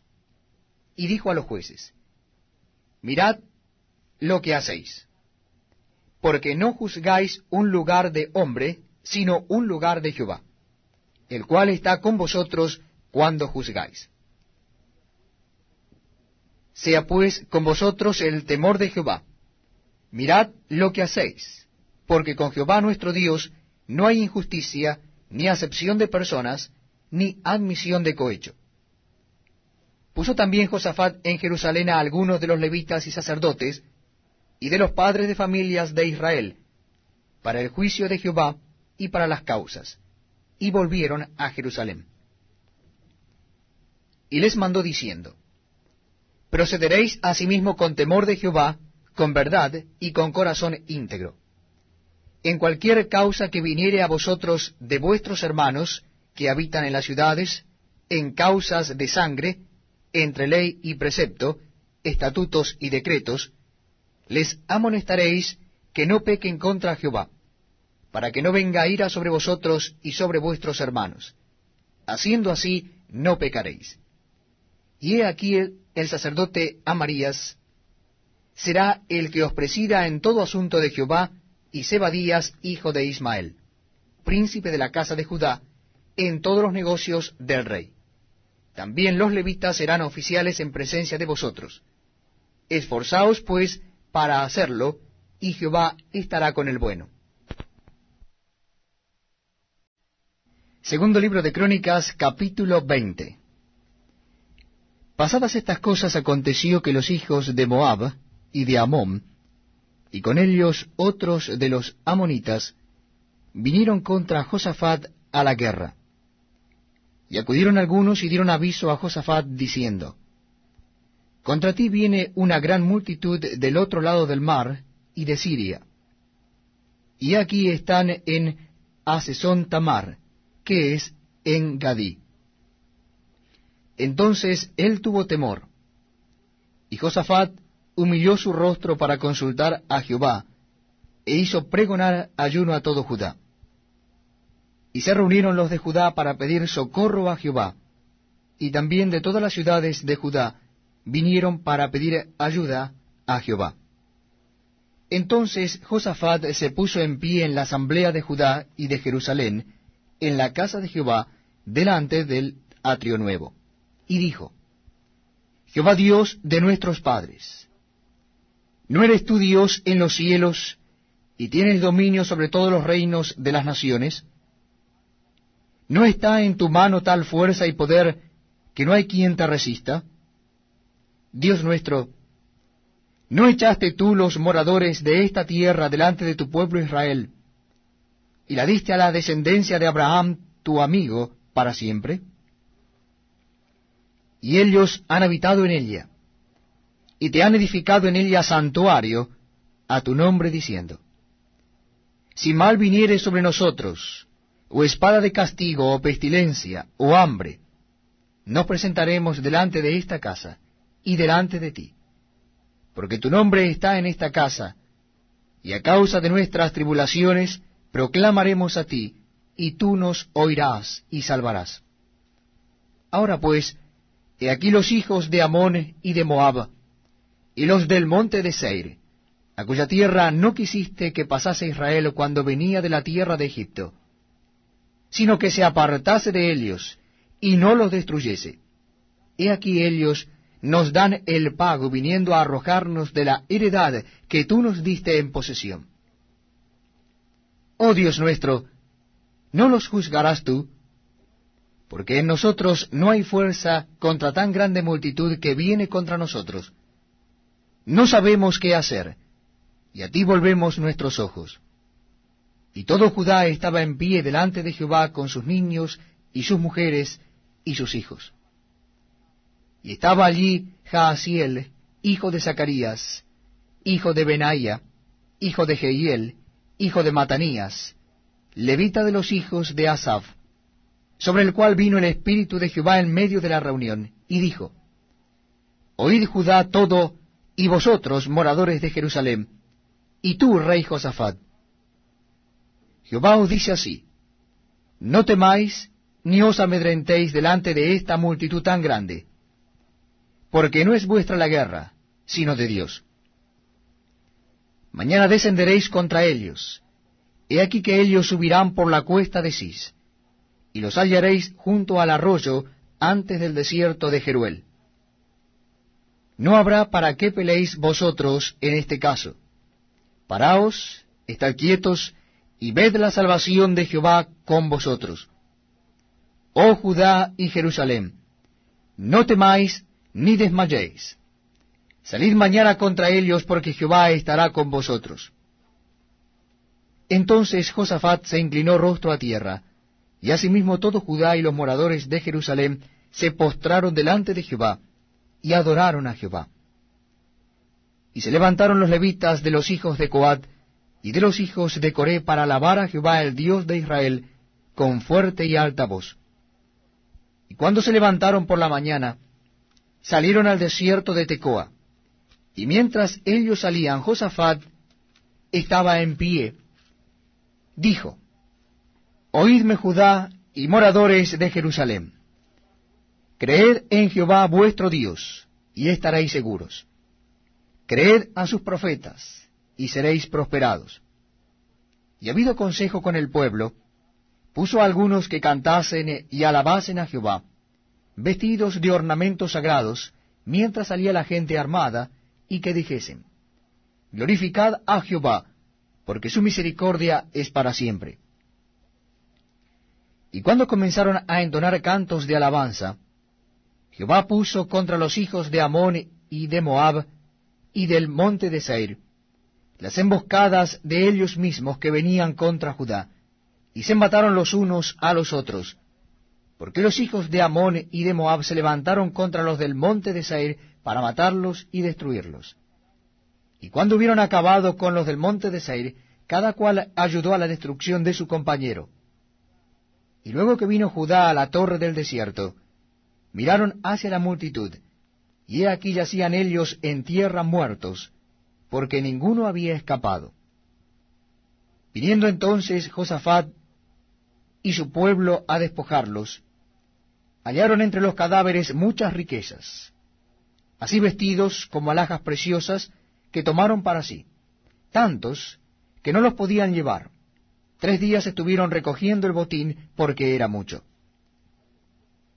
Y al 4.º día se juntaron en el valle de Baraca, porque allí bendijeron a Jehová, y por esto llamaron el nombre de aquel paraje el valle de Baraca hasta hoy.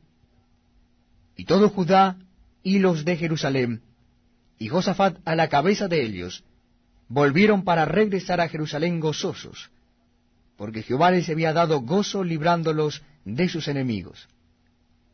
Y vinieron a Jerusalén con salterios, arpas y trompetas a la casa de Jehová. Y el pavor de Dios cayó sobre todos los reinos de aquella tierra, cuando oyeron que Jehová había peleado contra los enemigos de Israel. Y el reino de Josafat tuvo paz, porque su Dios le dio paz por todas partes. Así reinó Josafat sobre Judá. De 35 años era cuando comenzó a reinar, y reinó 25 años en Jerusalén. El nombre de su madre fue Suba, hija de Sili.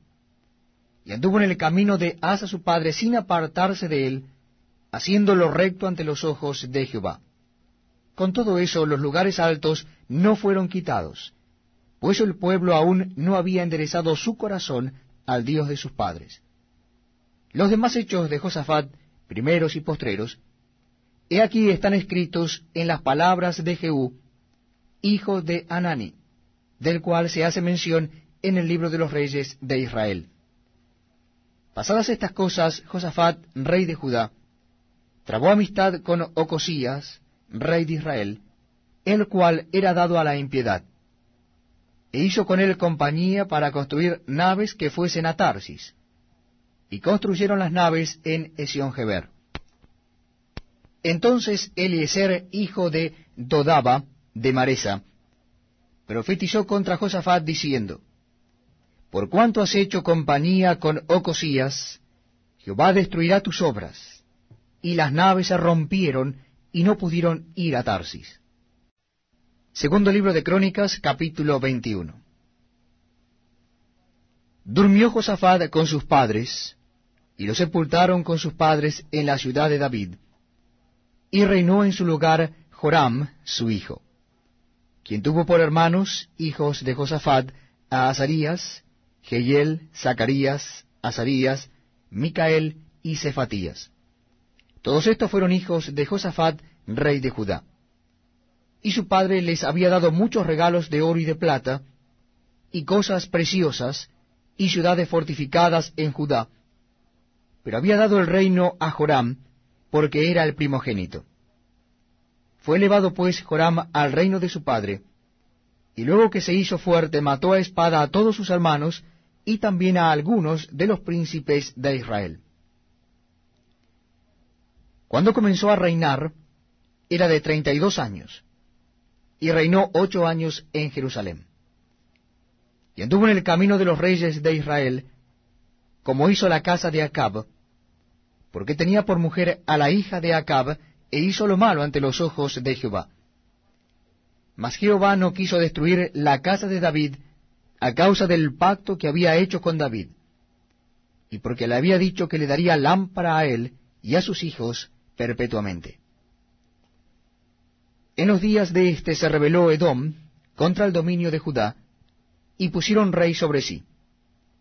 Entonces pasó Joram con sus príncipes y todos sus carros, y se levantó de noche y derrotó a los edomitas que le habían sitiado, y a todos los comandantes de sus carros. No obstante, Edom se libertó del dominio de Judá hasta hoy. También en el mismo tiempo Limna se libertó de su dominio, por cuanto él había dejado a Jehová el Dios de sus padres.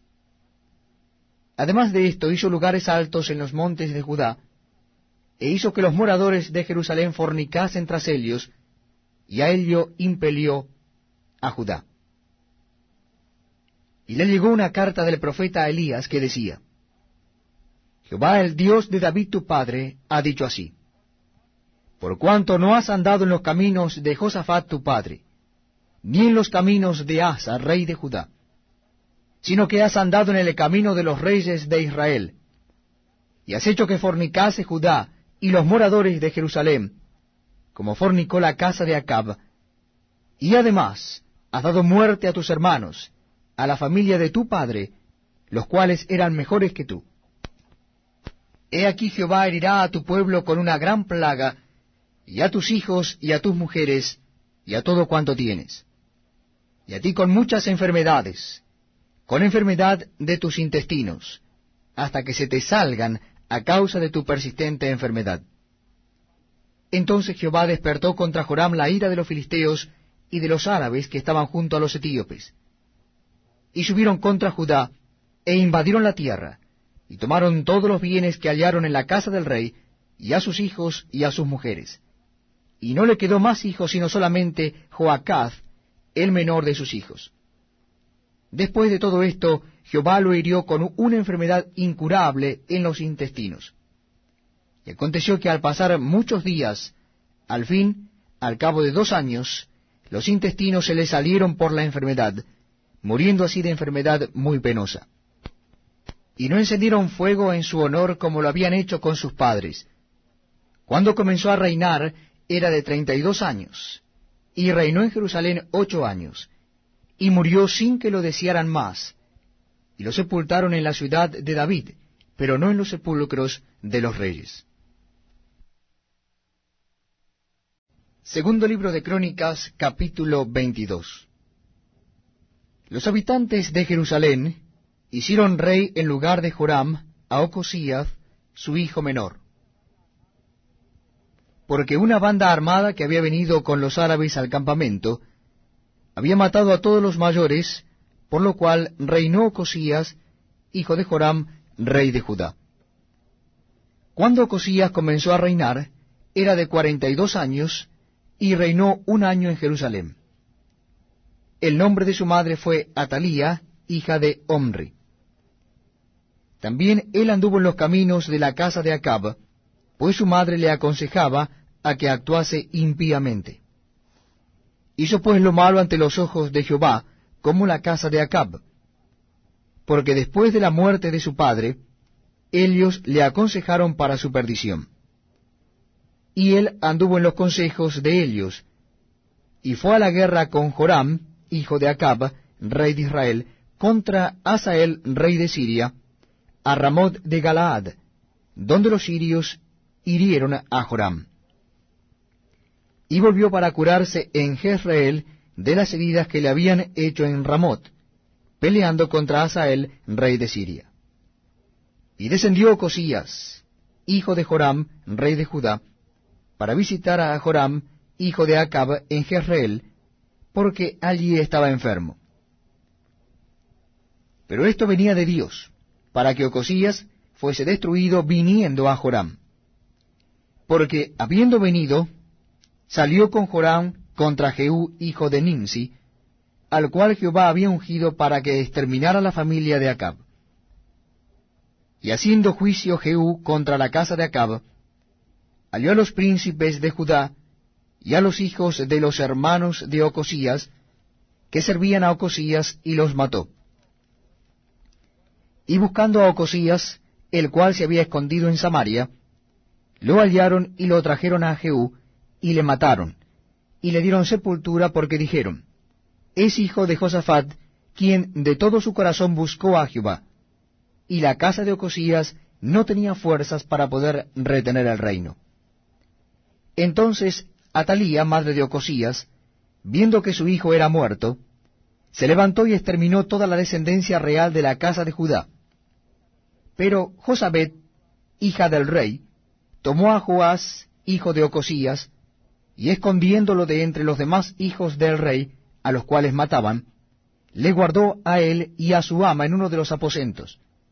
Así lo escondió Josabet, hija del rey Joram, mujer del sacerdote Joiada, porque ella era hermana de Ocosías, de delante de Atalía, y no lo mataron.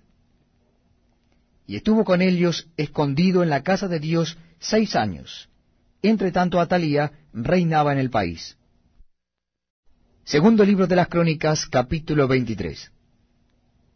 En el 7º año se animó Joiada, y tomó consejo en alianza a los jefes de centenas, Azarías, hijo de Jeroham, Ismael, hijo de Johanán, Azarías, hijo de Obed, Maasías, hijo de Adaía, y Elisafat, hijo de Sicri, los cuales recorrieron el país de Judá, y reunieron a los levitas de todas las ciudades de Judá, y a los príncipes de las familias de Israel, y vinieron a Jerusalén.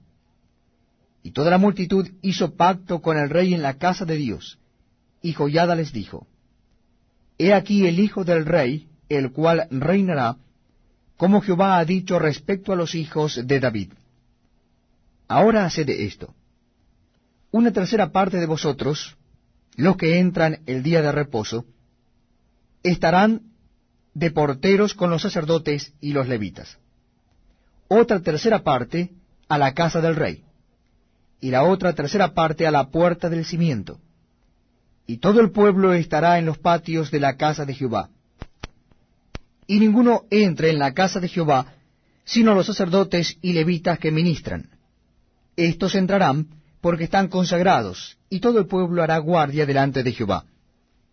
Y los levitas rodearán al rey por todas partes, y cada uno tendrá sus armas en la mano. Cualquiera que entre en la casa, que muera, y estaréis con el rey cuando entre y cuando salga. Y los levitas y todo Judá lo hicieron todo como lo había mandado el sacerdote Joiada. Y tomó cada jefe a los suyos, los que entraban el día de reposo, y los que salían el día de reposo, porque el sacerdote Joiada no dio licencia a las compañías. Dio también el sacerdote Joiada a los jefes de centenas las lanzas, los paveses y los escudos que habían sido del rey David y que estaban en la casa de Dios. Y puso en orden a todo el pueblo, teniendo cada uno su espada en la mano, desde el rincón derecho del templo hasta el izquierdo, hacia el altar y la casa, alrededor del rey por todas partes. Entonces sacaron al hijo del rey, y le pusieron la corona y el testimonio, y lo proclamaron rey, y Joiada y sus hijos lo ungieron diciendo luego, ¡Viva el rey! Cuando Atalía oyó el estruendo de la gente que corría, y de los que aclamaban al rey, vino al pueblo a la casa de Jehová, y mirando vio al rey que estaba junto a su columna a la entrada, y los príncipes y los trompeteros junto al rey, y que todo el pueblo de la tierra mostraba alegría, y sonaba bocinas, y los cantores con instrumentos de música dirigían la alabanza. Entonces Atalía rasgó sus vestidos y dijo, ¡Traición, traición! Pero el sacerdote Joiada mandó que salieran los jefes de centenas del ejército, y les dijo, sacadla fuera del recinto, y al que la siguiere, matadlo a filo de espada, porque el sacerdote había mandado que no la matasen en la casa de Jehová. Ellos pues le echaron mano, y luego que ella hubo pasado la entrada de la puerta de los caballos de la casa del rey, allí la mataron. Y Joiada hizo pacto entre sí, y todo el pueblo y el rey, que serían pueblo de Jehová. Después de esto entró todo el pueblo en el templo de Baal, y lo derribaron, y también sus altares, e hicieron pedazos sus imágenes, y mataron delante de los altares a Matán, sacerdote de Baal. Luego ordenó Joiada los oficios en la casa de Jehová, bajo la mano de los sacerdotes y levitas, según David los había distribuido en la casa de Jehová, para ofrecer a Jehová los holocaustos, como está escrito en la ley de Moisés, con gozo y con cánticos, conforme a la disposición de David. Puso también porteros a las puertas de la casa de Jehová, para que por ninguna vía entrase ningún inmundo. Llamó después a los jefes de centenas y a los principales, a los que gobernaban el pueblo y a todo el pueblo de la tierra, para conducir al rey desde la casa de Jehová. Y cuando llegaron a la mitad de la puerta mayor de la casa del rey, sentaron al rey sobre el trono del reino.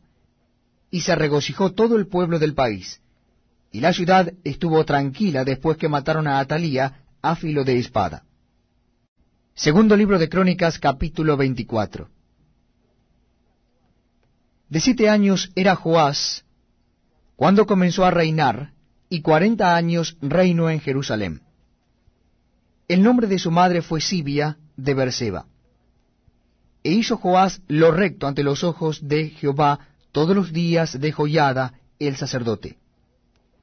Y Joiada tomó para él 2 mujeres, y engendró hijos e hijas. Después de esto aconteció que Joás decidió restaurar la casa de Jehová. Y reunió a los sacerdotes y los levitas y les dijo, salid por las ciudades de Judá, y recoged dinero de todo Israel, para que cada año sea reparada la casa de vuestro Dios, y vosotros poned diligencia en el asunto. Pero los levitas no pusieron diligencia. Por lo cual el rey llamó al sumo sacerdote Joiada y le dijo, ¿por qué no has procurado que los levitas traigan de Judá y de Jerusalén la ofrenda que Moisés, siervo de Jehová, impuso la congregación de Israel para el tabernáculo del testimonio? Porque la impía Atalía y sus hijos habían destruido la casa de Dios, y además habían gastado en los ídolos todas las cosas consagradas de la casa de Jehová.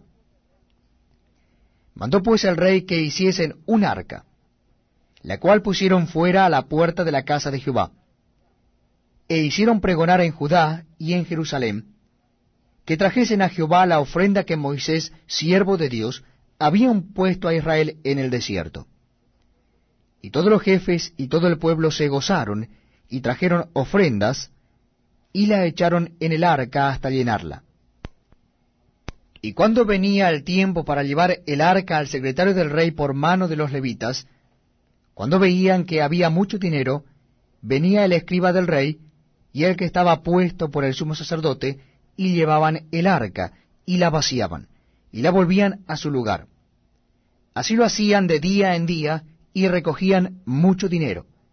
y al rey y joyada lo daban a los que hacían el trabajo del servicio de la casa de Jehová, y tomaban canteros y carpinteros que reparasen la casa de Jehová, y artífices en hierro y bronce para componer la casa. Hacían pues los artesanos la obra, y por sus manos la obra fue restaurada, y restituyeron la casa de Dios a su antigua condición y la consolidaron.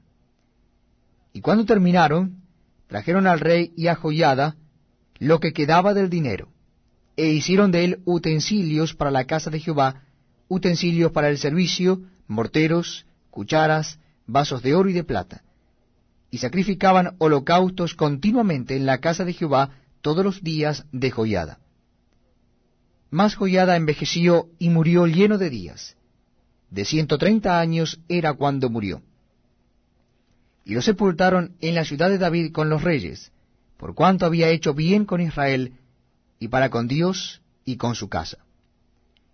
Muerto joyada, vinieron los príncipes de Judá, y ofrecieron obediencia al rey, y el rey los oyó. Y desampararon la casa de Jehová, el Dios de sus padres, y sirvieron a los símbolos de acera y a las imágenes esculpidas.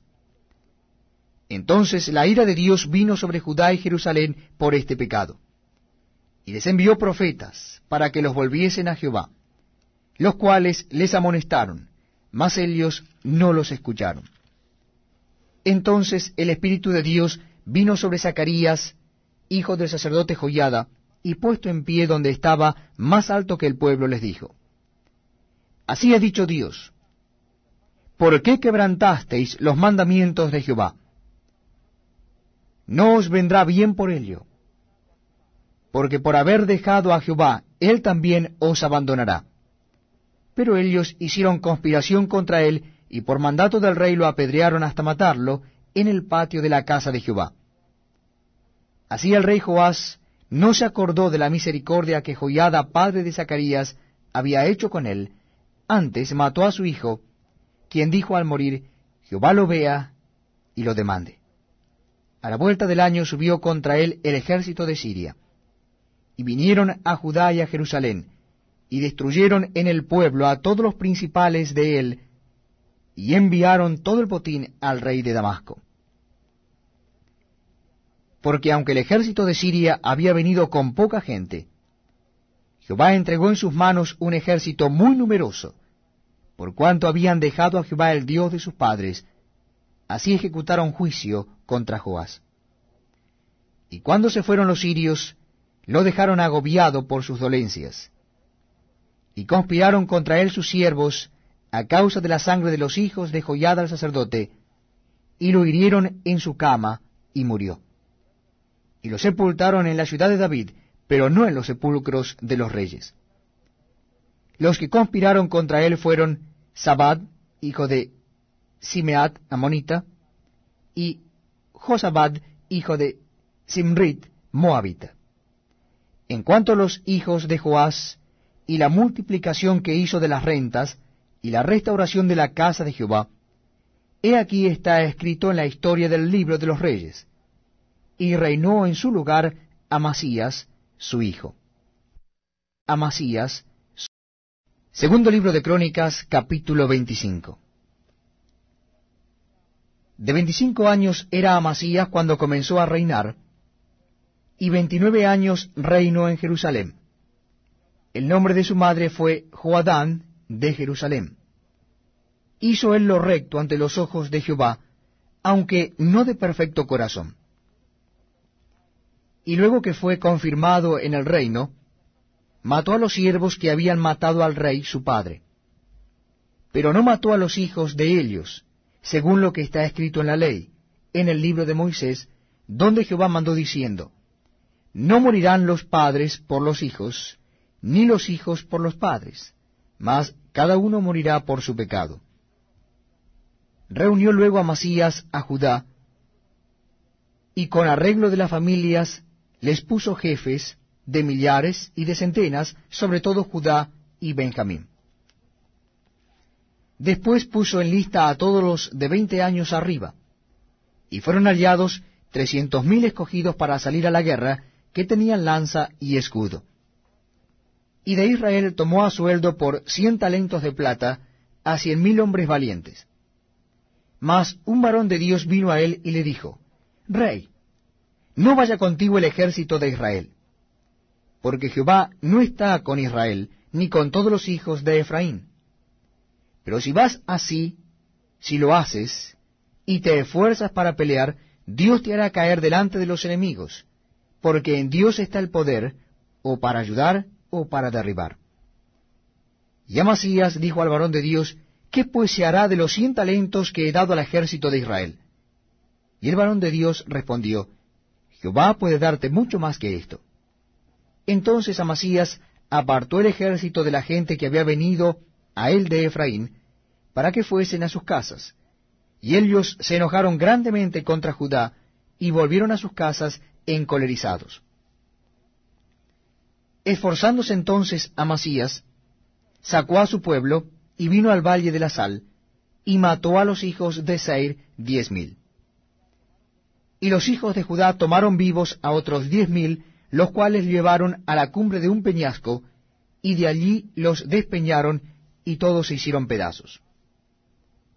Mas los del ejército que Amasías había despedido, para que no fuesen con él a la guerra, invadieron las ciudades de Judá desde Samaria hasta Bet-Horom, y mataron a 3,000 de ellos, y tomaron gran despojo.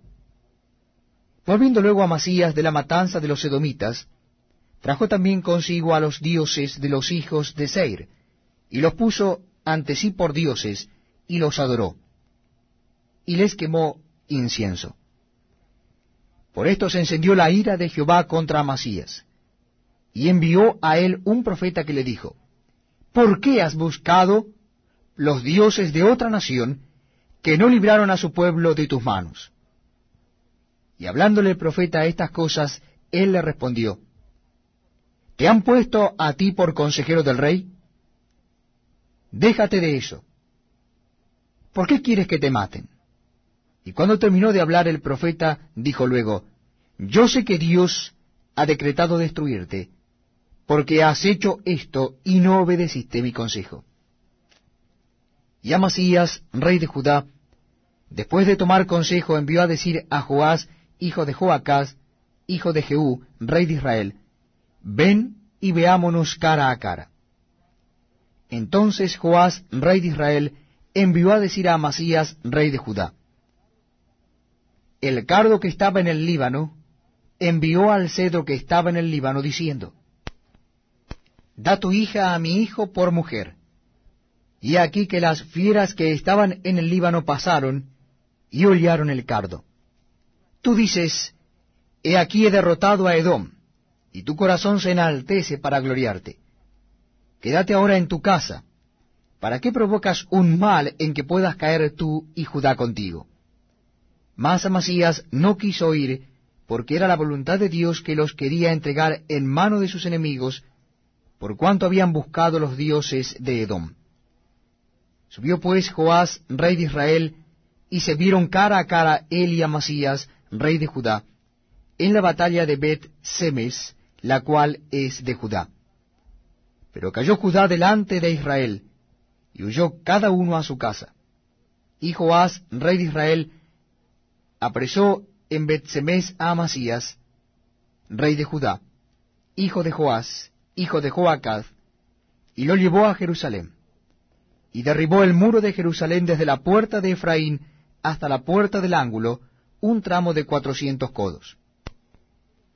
Asimismo tomó todo el oro y la plata y todos los utensilios que se hallaron en la casa de Dios, en casa de Obed-Edom, y los tesoros de la casa del rey, y los hijos de los nobles. Después volvió a Samaria. Y vivió Amasías, hijo de Joás, rey de Judá, 15 años después de la muerte de Joás, hijo de Joacaz, rey de Israel. Los demás hechos de Amasías, primeros y postreros, ¿no están escritos en el libro de los reyes de Judá y de Israel? Desde el tiempo en que Amasías se apartó de Jehová, empezaron a conspirar contra él en Jerusalén. Y habiendo él huido a Laquis, enviaron tras él a Laquis y allá lo mataron. Y lo trajeron en caballos, y lo sepultaron con sus padres en la ciudad de Judá. Segundo libro de Crónicas, capítulo 26. Entonces todo el pueblo de Judá tomó a Uzías, el cual tenía 16 años de edad, y lo pusieron por rey en lugar de Amasías su padre. Uzías edificó a Elot, y la restituyó a Judá después que el rey Amasías durmió con sus padres. De 16 años era Uzías cuando comenzó a reinar, y 52 años reinó en Jerusalén. El nombre de su madre fue Jecolías de Jerusalén. E hizo lo recto ante los ojos de Jehová, conforme a todas las cosas que había hecho Amasías su padre. Y persistió en buscar a Dios en los días de Zacarías, entendido en visiones de Dios, y en estos días en que buscó a Jehová, él le prosperó. Y salió y peleó contra los filisteos, y rompió el muro de Gad, y el muro de Jabnia, y el muro de Asdod, y edificó ciudades en Asdod y en la tierra de los filisteos.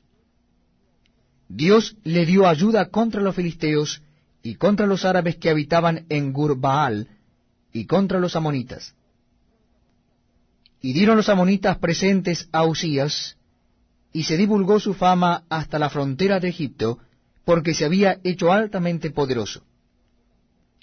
Edificó también Uzías torres en Jerusalén junto a la puerta del ángulo, y junto a la puerta del valle, y junto a las esquinas, y las fortificó. Asimismo edificó torres en el desierto, y abrió muchas cisternas, porque tuvo muchos ganados, así en la Cefela como en las vegas, y viñas y labranzas, así en los montes como en los llanos fértiles, porque era amigo de la agricultura.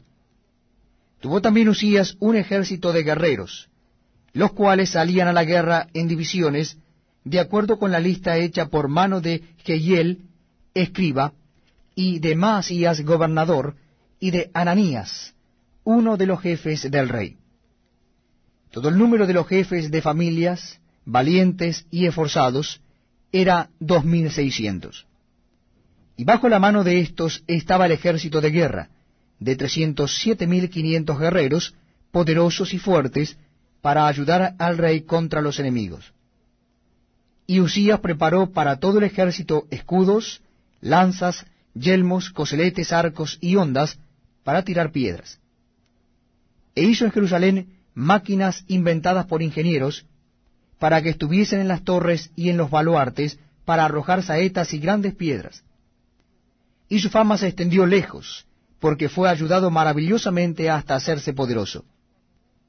Mas cuando ya era fuerte, su corazón se enalteció para su ruina, porque se rebeló contra Jehová su Dios, entrando en el templo de Jehová para quemar incienso en el altar del incienso.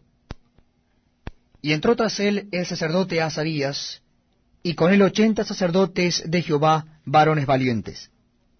Y se pusieron contra el rey Uzías, y le dijeron: No te corresponde a ti, oh Uzías, el quemar incienso a Jehová, sino a los sacerdotes hijos de Aarón, que son consagrados para quemarlo. Sal del santuario, porque has prevaricado, y no te será para gloria delante de Jehová Dios. Entonces Uzías, teniendo en la mano un incensario para ofrecer incienso, se llenó de ira, y en su ira contra los sacerdotes, la lepra le brotó en la frente, delante de los sacerdotes en la casa de Jehová, junto al altar del incienso. Y le miró el sumo sacerdote Azarías, y todos los sacerdotes, y he aquí la lepra estaba en su frente, y le hicieron salir apresuradamente de aquel lugar, y él también se dio prisa a salir, porque Jehová lo había herido. Así el rey Uzías fue leproso hasta el día de su muerte, y habitó leproso en una casa apartada, por lo cual fue excluido de la casa de Jehová, y Jotam su hijo tuvo cargo de la casa real, gobernando al pueblo de la tierra. Los demás hechos de Uzías, primeros y postreros, fueron escritos por el profeta Isaías, hijo de Amós. Y durmió Uzías con sus padres, y lo sepultaron con sus padres en el campo de los sepulcros reales, porque dijeron: leproso es, y reinó Jotam su hijo en lugar suyo. Segundo libro de Crónicas, capítulo 27. De 25 años era Jotam cuando comenzó a reinar, y 16 años reinó en Jerusalén. El nombre de su madre fue Jerusa, hija de Sadoc. E hizo lo recto ante los ojos de Jehová, conforme a todas las cosas que había hecho Usías su padre, salvo que no entró en el santuario de Jehová.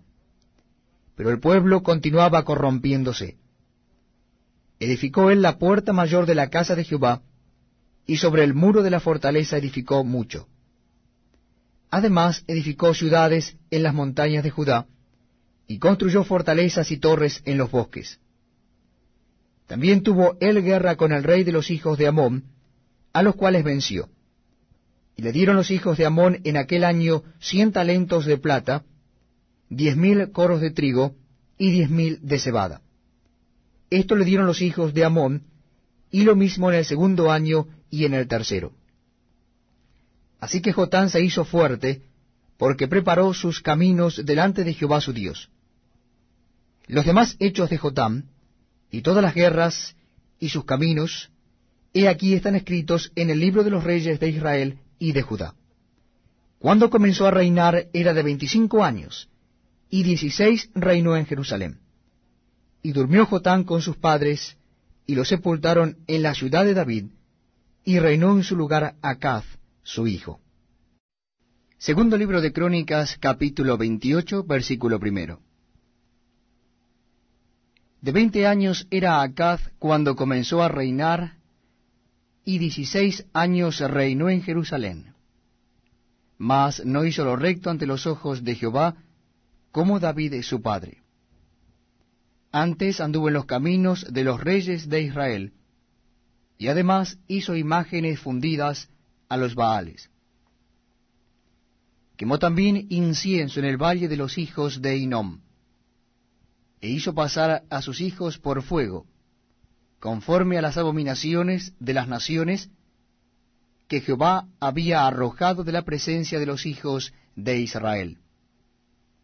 Asimismo sacrificó y quemó incienso en los lugares altos, en los collados, y debajo de todo árbol frondoso. Por lo cual Jehová su Dios lo entregó en manos del rey de los sirios, los cuales lo derrotaron y le tomaron gran número de prisioneros, que llevaron a Damasco. Fue también entregado en manos del rey de Israel, el cual lo batió con gran mortandad. Porque Peca, hijo de Remalías, mató en Judá en un día 120,000 hombres valientes, por cuanto había dejado a Jehová, el Dios de sus padres. Asimismo Sicri, hombre poderoso de Efraín, mató a Maasías, hijo del rey, a Azricam su mayordomo, y a Elecana, segundo después del rey. También los hijos de Israel tomaron cautivos de sus hermanos a 200,000, mujeres, muchachos y muchachas, además de haber tomado de ellos mucho botín que llevaron a Samaria. Había entonces allí un profeta de Jehová que se llamaba Obed, el cual salió delante del ejército cuando entraba en Samaria, y les dijo: He aquí, Jehová el Dios de vuestros padres, por el enojo contra Judá, los ha entregado en vuestras manos, y vosotros los habéis matado con ira que ha llegado hasta el cielo. Y ahora habéis determinado sujetar a vosotros a Judá y a Jerusalén, como siervos y siervas. Mas, ¿no habéis pecado vosotros contra Jehová vuestro Dios? Oídme pues ahora y devolved a los cautivos que habéis tomado de vuestros hermanos, porque Jehová está airado contra vosotros. Entonces se levantaron algunos varones de los principales de los hijos de Efraín, Azarías, hijo de Johanán, Berequías, hijo de Mesilemot, Ezequías, hijo de Salum, y Amasa, hijo de Adlai, contra los que venían de la guerra, y les dijeron: No traigáis aquí a los cautivos, porque el pecado contra Jehová está sobre nosotros. Vosotros tratáis de añadir sobre nuestros pecados y sobre nuestras culpas, siendo muy grande nuestro delito y el ardor de la ira contra Israel. Entonces el ejército dejó los cautivos y el botín delante de los príncipes y de toda la multitud. Y se levantaron los varones nombrados, y tomaron a los cautivos, y del despojo vistieron a los que de ellos estaban desnudos. Los vistieron, los calzaron, y les dieron de comer y de beber. Los ungieron, y condujeron en asnos a todos los débiles, y los llevaron hasta Jericó, ciudad de las palmeras, cerca de sus hermanos. Y ellos volvieron a Samaria. En aquel tiempo envió a pedir el rey Acaz a los reyes de Asiria que le ayudasen, porque también los edomitas habían venido y atacado a los de Judá, y habían llevado cautivos.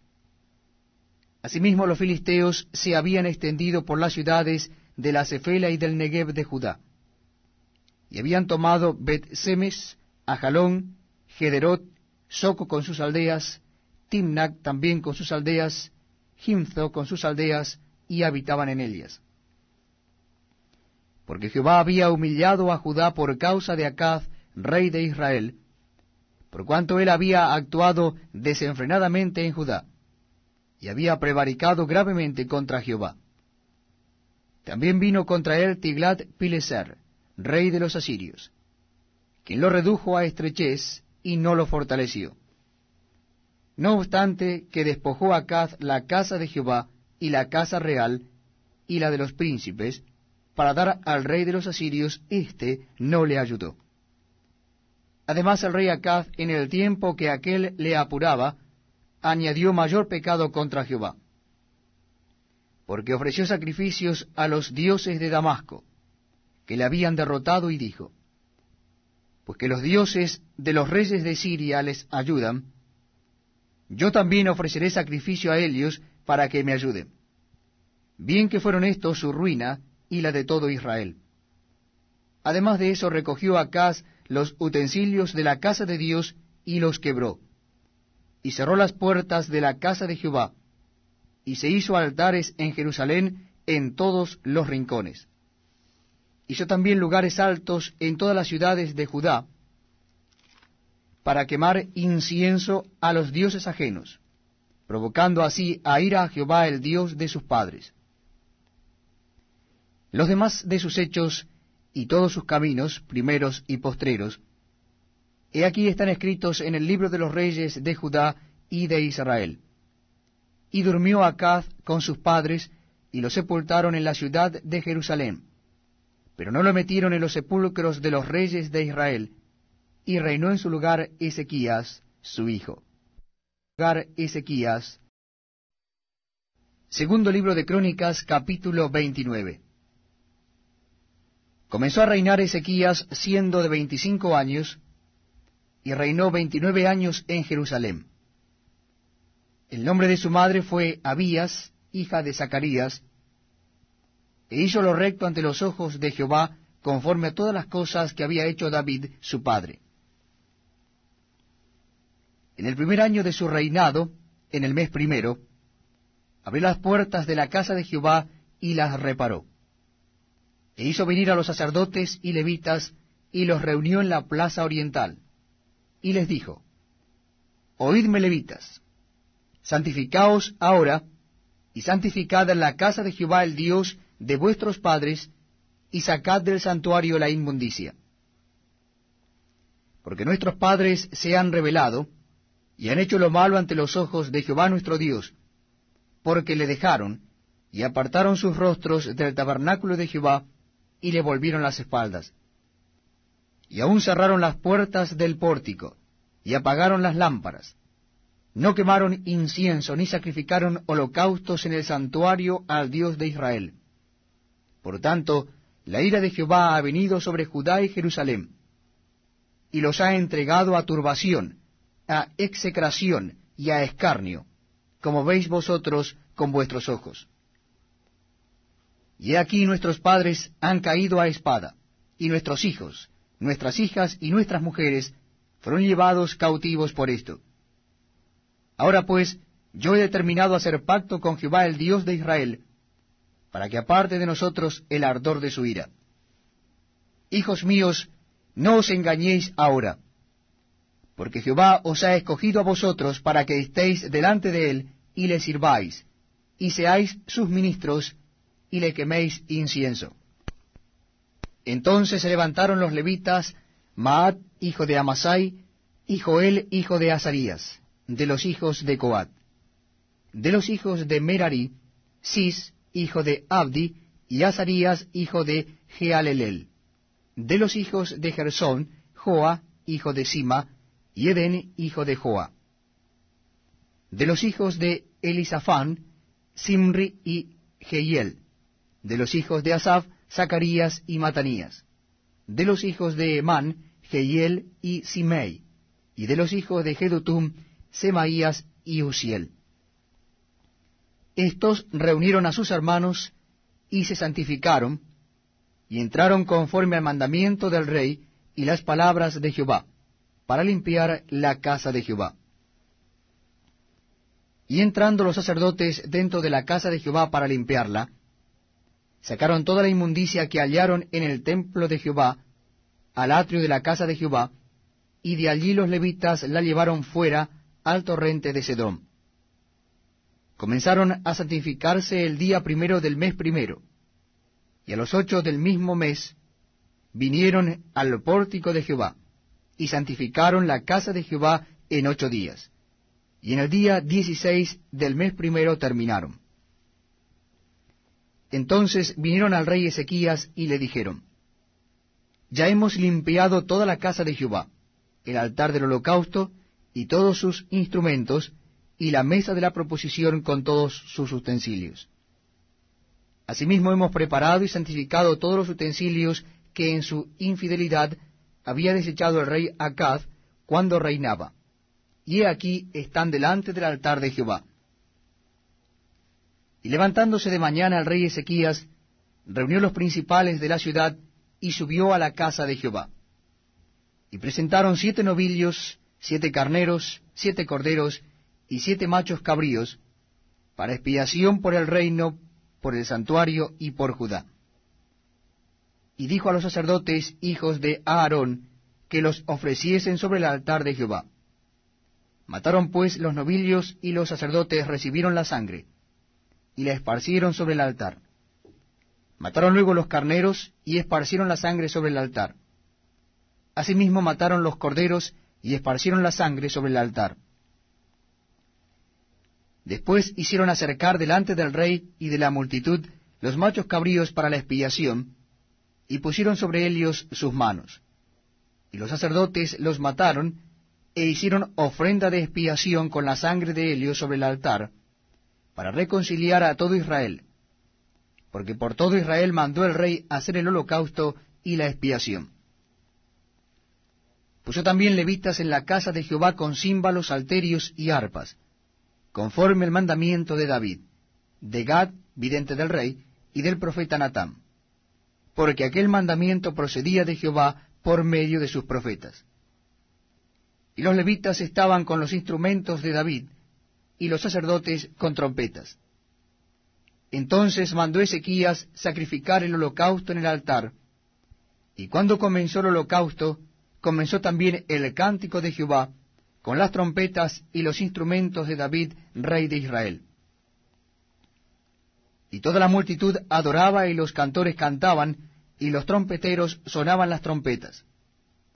Todo esto duró hasta consumirse el holocausto. Y cuando acabaron de ofrecer, se inclinó el rey, y todos los que con él estaban, y adoraron. Entonces el rey Ezequías y los príncipes dijeron a los levitas que alabasen a Jehová con las palabras de David y de Asaf vidente. Y ellos alabaron con gran alegría, y se inclinaron y adoraron. Y respondiendo Ezequías dijo: Vosotros os habéis consagrado ahora a Jehová. Acercaos pues, y presentad sacrificios y alabanzas en la casa de Jehová. Y la multitud presentó sacrificios y alabanzas, y todos los generosos de corazón trajeron holocaustos. Y fue el número de los holocaustos que trajo la congregación, 70 bueyes, 100 carneros y 200 corderos, todo para el holocausto de Jehová. y las ofrendas fueron 600 bueyes y 3000 ovejas. Mas los sacerdotes eran pocos, y no bastaban para desarrollar los holocaustos. Y así sus hermanos los levitas les ayudaron hasta que acabaron la obra, y hasta que los demás sacerdotes se santificaron, porque los levitas fueron más rectos de corazón para santificarse que los sacerdotes. Así pues, hubo abundancia de holocaustos con grosura de las ofrendas de paz y libaciones para cada holocausto. Y quedó restablecido el servicio de la casa de Jehová, y se alegró Ezequías con todo el pueblo de que Dios hubiese preparado al pueblo, porque la cosa fue hecha rápidamente. Segundo libro de Crónicas, capítulo 30. Envió después Ezequías por todo Israel y Judá, y escribió cartas a Efraín y a Manasés, para que viniesen a Jerusalén a la casa de Jehová, para celebrar la Pascua a Jehová Dios de Israel. Y el rey había tomado consejo con sus príncipes y con toda la congregación en Jerusalén, para celebrar la Pascua en el mes segundo, porque entonces no la podían celebrar, por cuanto no había suficientes sacerdotes santificados, ni el pueblo se había reunido en Jerusalén. Esto agradó al rey y a toda la multitud. Y determinaron hacer pasar pregón por todo Israel, desde Beerseba hasta Dan, para que viniesen a celebrar la Pascua a Jehová Dios de Israel en Jerusalén, porque en mucho tiempo no la habían celebrado al modo que está escrito. Fueron pues correos con cartas de mano del rey y de sus príncipes por todo Israel y Judá, como el rey lo había mandado, y decían: Hijos de Israel, volveos a Jehová el Dios de Abraham, de Isaac y de Israel, y él se volverá al remanente que ha quedado de la mano de los reyes de Asiria. No seáis como vuestros padres y como vuestros hermanos, que se rebelaron contra Jehová el Dios de sus padres, y él los entregó a desolación, como vosotros veis. No endurezcáis pues ahora vuestra cerviz como vuestros padres. Someteos a Jehová, y venid a su santuario, el cual él ha santificado para siempre, y servid a Jehová vuestro Dios, y el ardor de su ira se apartará de vosotros. Porque si os volviereis a Jehová, vuestros hermanos y vuestros hijos hallarán misericordia delante de los que tienen cautivos, y volverán a esta tierra, porque Jehová vuestro Dios es clemente y misericordioso, y no apartará de vosotros su rostro, si vosotros os volviereis a él. Pasaron pues los correos de ciudad en ciudad por tierra de Efraín y Manasés hasta Zabulón, mas se reían y burlaban de ellos. Con todo eso, algunos hombres de Aser, de Manasés y de Zabulón se humillaron y vinieron a Jerusalén. En Judá también estuvo la mano de Dios para darles un solo corazón, para cumplir el mensaje del rey y de los príncipes, conforme a la palabra de Jehová. Y se reunió en Jerusalén mucha gente para celebrar la fiesta solemne de los panes sin levadura en el mes segundo, una vasta reunión. Y levantándose, quitaron los altares que había en Jerusalén, quitaron también todos los altares de incienso, y los echaron al torrente de Cedrón. Entonces sacrificaron la Pascua a los 14 días del mes segundo, y los sacerdotes y los levitas, llenos de vergüenza, se santificaron, y trajeron los holocaustos a la casa de Jehová, y tomaron su lugar en los turnos de costumbre, conforme a la ley de Moisés, varón de Dios, y los sacerdotes esparcían la sangre que recibían de manos de los levitas. Porque había muchos en la congregación que no estaban santificados, y por eso los levitas sacrificaban la Pascua por todos los que no se habían purificado, para santificarlos a Jehová. Porque una gran multitud del pueblo de Efraín y Manasés, y de Isacar y Zabulón, no se habían purificado, y comieron la Pascua no conforme a lo que está escrito. Mas Ezequías oró por ellos diciendo: Jehová, que es bueno, sea propicio a todo aquel que ha preparado su corazón para buscar a Dios, a Jehová el Dios de sus padres, aunque no esté purificado según los ritos de purificación del santuario. y oyó Jehová a Ezequías, y sanó al pueblo. Así los hijos de Israel que estaban en Jerusalén celebraron la fiesta solemne de los panes sin levadura por 7 días con grande gozo. Y glorificaban a Jehová todos los días los levitas y los sacerdotes, cantando con instrumentos resonantes a Jehová. Y habló Ezequías al corazón de todos los levitas que tenían buena inteligencia en el servicio de Jehová. Y comieron de lo sacrificado en la fiesta solemne por 7 días, ofreciendo sacrificios de paz, y dando gracias a Jehová el Dios de sus padres. Y toda aquella asamblea determinó que celebrasen la fiesta por otros 7 días, y la celebraron otros 7 días con alegría. Porque Ezequías, rey de Judá, había dado a la asamblea 1000 novillos y 7000 ovejas, y también los príncipes dieron al pueblo 1000 novillos y 10,000 ovejas, y muchos sacerdotes ya se habían santificado. Se alegró pues toda la congregación de Judá, como también los sacerdotes y levitas, y toda la multitud que había venido de Israel. Asimismo los forasteros que habían venido de la tierra de Israel, y los que habitaban en Judá. Hubo entonces gran regocijo en Jerusalén, porque desde los días de Salomón, hijo de David, rey de Israel, no había habido cosa semejante en Jerusalén. Después los sacerdotes y levitas, puestos en pie, bendijeron al pueblo, y la voz de ellos fue oída, y su oración llegó a la habitación de su santuario, al cielo. Segundo libro de Crónicas, capítulo 31. Hechas todas estas cosas, todos los de Israel que habían estado allí salieron por las ciudades de Judá, y quebraron las estatuas y destruyeron las imágenes de acera, y derribaron los lugares altos y los altares por todo Judá y Benjamín, y también en Efraín y Manasés, hasta acabarlo todo. Después se volvieron todos los hijos de Israel a sus ciudades, cada uno a su posesión. Y arregló Ezequías la distribución de los sacerdotes y de los levitas conforme a sus turnos, cada uno según su oficio. Los sacerdotes y los levitas para ofrecer el holocausto y las ofrendas de paz, para que ministrasen, para que diesen gracias y alabasen dentro de las puertas de los atrios de Jehová. El rey contribuyó de su propia hacienda para los holocaustos a mañana y tarde, y para los holocaustos de los días de reposo, nuevas lunas y fiestas solemnes, como está escrito en la ley de Jehová. Mandó también al pueblo que habitaba en Jerusalén que diese la porción correspondiente a los sacerdotes y levitas, para que ellos se dedicasen a la ley de Jehová. Y cuando este edicto fue divulgado, los hijos de Israel dieron muchas primicias de grano, vino, aceite, miel y de todos los frutos de la tierra. Trajeron asimismo en abundancia los diezmos de todas las cosas. También los hijos de Israel y de Judá, que habitaban en las ciudades de Judá, dieron del mismo modo los diezmos de las vacas y de las ovejas, y trajeron los diezmos de lo santificado, de las cosas que habían prometido a Jehová su Dios, y los depositaron en montones. En el mes tercero comenzaron a formar a aquellos montones, y terminaron en el mes séptimo.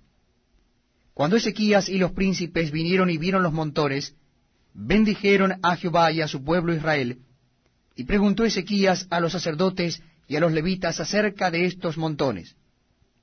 Y el sumo sacerdote Azarías, de la casa de Sadoc, le contestó: Desde que comenzaron a traer las ofrendas a la casa de Jehová, hemos comido y nos hemos saciado, y nos ha sobrado mucho, porque Jehová ha bendecido a su pueblo, y ha quedado esta abundancia de provisiones. Entonces mandó Ezequías que preparasen cámaras en la casa de Jehová, y las prepararon. Y en ellas depositaron las primicias y los diezmos, y las cosas consagradas fielmente. Y dieron cargo de ello al levita Conanías, el principal, y Simei su hermano fue el segundo. Y Jehiel, Asasías, Naat, Asael, Jerimot, Josabad, Eliel, Ismaquías, Maat y Benaía fueron los mayordomos al servicio de Conanías y de Simei su hermano, por mandamiento del rey Ezequías y de Azarías, príncipe de la casa de Dios. Y el levita Coré, hijo de Imna, guardaba de la puerta oriental. Tenía cargo de las ofrendas voluntarias para Dios y de la distribución de las ofrendas dedicadas a Jehová y de las cosas santísimas. Y a su servicio estaban Edén, Miniamín, Jesuá, Semaías, Amarías y Secanías, en las ciudades de los sacerdotes, para dar con fidelidad a sus hermanos, con proporciones conforme a sus grupos, así al mayor como al menor. A los varones anotados por sus linajes de 3 años arriba, a todos los que entraban en la casa de Jehová para desempeñar su ministerio según sus oficios y grupos. Eran escritos con todos sus niños, sus mujeres, sus hijos e hijas, toda la multitud, porque con fidelidad se consagraban a las cosas santas. Del mismo modo para los hijos de Aarón, sacerdotes, que estaban en los ejidos de sus ciudades, por todas las ciudades los varones nombrados tenían cargo de dar sus proporciones a todos los varones de entre los sacerdotes, y a todo el linaje de los levitas.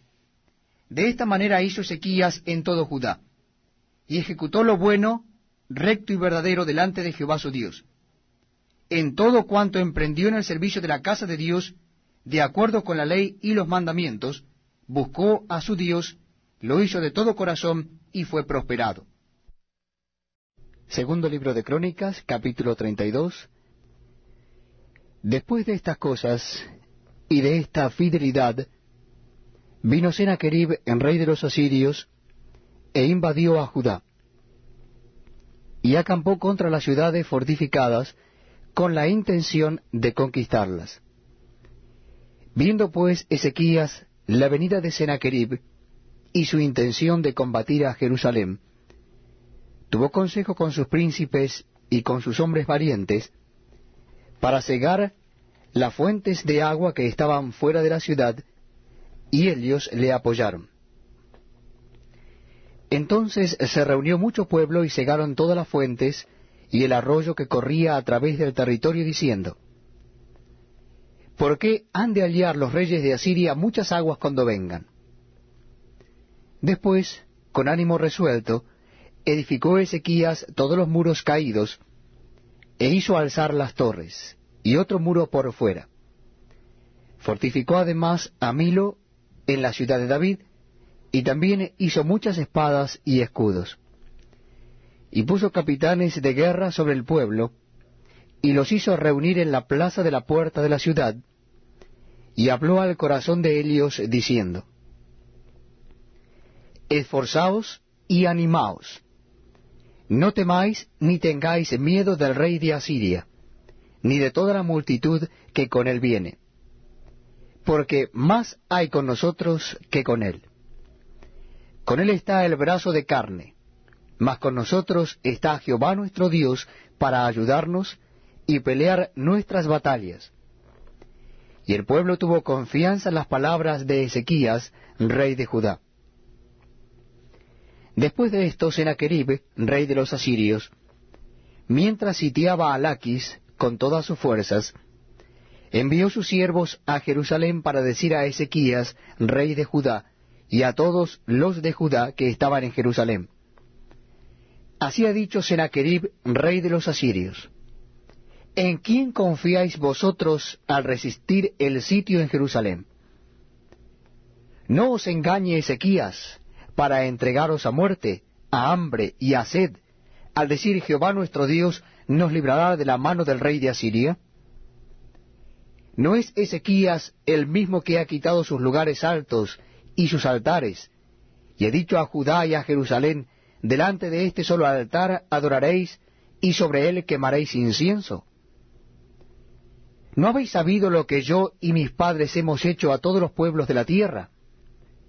¿Pudieron los dioses de las naciones de esas tierras librar su tierra de mi mano? ¿Qué Dios hubo de entre todos los dioses de aquellas naciones que destruyeron mis padres, que pudiese salvar a su pueblo de mis manos? ¿Cómo podrá vuestro Dios libraros de mi mano? Ahora pues, no os engañe Ezequías, ni os persuada de ese modo, ni lo creáis. Que si ningún Dios de todas aquellas naciones y reinos pudo librar a su pueblo de mis manos y de las manos de mis padres, ¿cuánto menos vuestro Dios os podrá librar de mi mano? Y otras cosas más hablaron sus siervos contra Jehová Dios y contra su siervo Ezequías. Además de esto, escribió cartas en que blasfemaba contra Jehová el Dios de Israel, y hablaba contra él diciendo: como los dioses de las naciones de los países no pudieron librar a sus pueblos de mis manos, tampoco el Dios de Ezequías librará al suyo de mis manos. Y clamaron a gran voz en Judá y cual pueblo de Jerusalén que estaba sobre los muros, para espantarles y atemorizarles, a fin de poder tomar la ciudad. Y hablaron contra el Dios de Jerusalén, como contra los dioses de los pueblos de la tierra, que son obra de manos de hombres. Mas el rey Ezequías y el profeta Isaías, hijo de Amoz, oraron por esto y clamaron al cielo. Y Jehová envió un ángel, el cual destruyó a todo valiente y esforzado, y a los jefes y capitanes en el campamento del rey de Asiria. Este se volvió por tanto avergonzado a su tierra, y entrando en el templo de su Dios, allí lo mataron a espada sus propios hijos. Así salvó Jehová a Ezequías y a los moradores de Jerusalén de las manos de Sennacherib, rey de Asiria, y de las manos de todos, y les dio reposo por todos lados. Y muchos trajeron a Jerusalén ofrenda a Jehová, y ricos presentes a Ezequías, rey de Judá, y fue muy engrandecido delante de todas las naciones después de esto. En aquel tiempo Ezequías se enfermó de muerte, y oró a Jehová, quien le respondió y le dio una señal. Mas Ezequías no correspondió al bien que le había sido hecho, sino que se enalteció su corazón, y vino la ira contra él y contra Judá y Jerusalén. Pero Ezequías, después de haberse enaltecido su corazón, se humilló, él y los moradores de Jerusalén, y no vino sobre ellos la ira de Jehová en los días de Ezequías. Y tuvo Ezequías riquezas y gloria, muchas en gran manera, y adquirió tesoros de plata y oro, piedras preciosas, perfumes, escudos, y toda clase de joyas deseables. Asimismo hizo depósitos para las rentas del grano, del vino y del aceite, establos para toda clase de bestias, y apriscos para los ganados. Adquirió también ciudades y hatos de ovejas y de vacas en gran abundancia, porque Dios le había dado muchas riquezas. Este Ezequías cubrió los manantiales de Gihón, la de arriba, y condujo el agua hacia el occidente de la ciudad de David. Y fue prosperado Ezequías en todo lo que hizo. Mas en lo referente a los mensajeros de los príncipes de Babilonia, que enviaron a él para saber del prodigio que había acontecido en el país, Dios lo dejó para probarle, para hacer conocer todo lo que estaba en su corazón. Los demás hechos de Ezequías y sus misericordias, he aquí todos están escritos en la profecía del profeta Isaías, hijo de Amós, en el libro de los reyes de Judá y de Israel. Y durmió Ezequías con sus padres, y lo sepultaron en el lugar más prominente de los sepulcros de los hijos de David, honrándole en su muerte todo Judá y toda Jerusalén. Y reinó en su lugar Manasés su hijo. Segundo libro de Crónicas, capítulo 33, verso 1. De 12 años era Manasés cuando comenzó a reinar, y 55 años reinó en Jerusalén. Pero hizo lo malo ante los ojos de Jehová conforme a las abominaciones de las naciones que Jehová había echado de delante de los hijos de Israel. Porque él reedificó los lugares altos que Ezequías su padre había derribado, y levantó altares a los Baales, e hizo imágenes de acera, y adoró a todo el ejército de los cielos, y les rindió culto. Edificó también altares en la casa de Jehová, de la cual había dicho Jehová: en Jerusalén estará mi nombre perpetuamente. Edificó asimismo altares a todo el ejército de los cielos en los 2 atrios de la casa de Jehová. Y pasó sus hijos por fuego en el valle del hijo de Hinnom. y observaba los tiempos, miraba en agüeros, era dado a adivinaciones, y consultaba a adivinos y encantadores. Se excedió en hacer lo malo ante los ojos de Jehová, hasta encender su ira. Además de esto puso una imagen fundida que hizo en la casa de Dios, de la cual había dicho Dios a David y a Salomón su hijo: en esta casa y en Jerusalén, la cual yo elegí sobre todas las tribus de Israel, pondré mi nombre para siempre. Y nunca más quitaré el pie de Israel de la tierra que yo entregué a vuestros padres, a condición de que guarden y hagan todas las cosas que yo les he mandado, toda la ley, los estatutos y los preceptos, por medio de Moisés. Manasés, pues, hizo extraviarse a Judá y a los moradores de Jerusalén, para hacer más mal que las naciones que Jehová destruyó delante de los hijos de Israel. Y habló Jehová a Manasés y a su pueblo, mas ellos no escucharon. Por lo cual Jehová trajo contra ellos los generales del ejército del rey de los asirios, los cuales aprisionaron con grillos a Manasés, y atado con cadena lo llevaron a Babilonia. Mas luego que fue puesto en angustia, oró a Jehová su Dios, humillado grandemente en la presencia del Dios de sus padres. Y habiendo orado él, fue atendido, pues Dios oyó su oración y lo restauró a Jerusalén a su reino. Entonces reconoció Manasés que Jehová era Dios. Después de esto edificó el muro exterior de la ciudad de David, al occidente de Gión en el valle, a la entrada de la puerta del pescado, y amuralló Ofel, y elevó el muro muy alto, y puso capitanes de ejército en todas las ciudades fortificadas de Judá.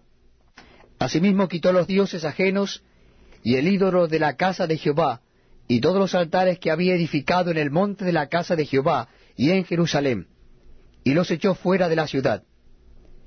Reparó luego el altar de Jehová, y sacrificó sobre él sacrificios de ofrendas de paz y de alabanza, y mandó a Judá que sirviesen a Jehová Dios de Israel. Pero el pueblo aún sacrificaba en los lugares altos, aunque lo hacía para Jehová su Dios. Los demás hechos de Manasés, y su oración a su Dios, y las palabras de los videntes que le hablaron en nombre de Jehová el Dios de Israel, he aquí todo está escrito en las actas de los reyes de Israel.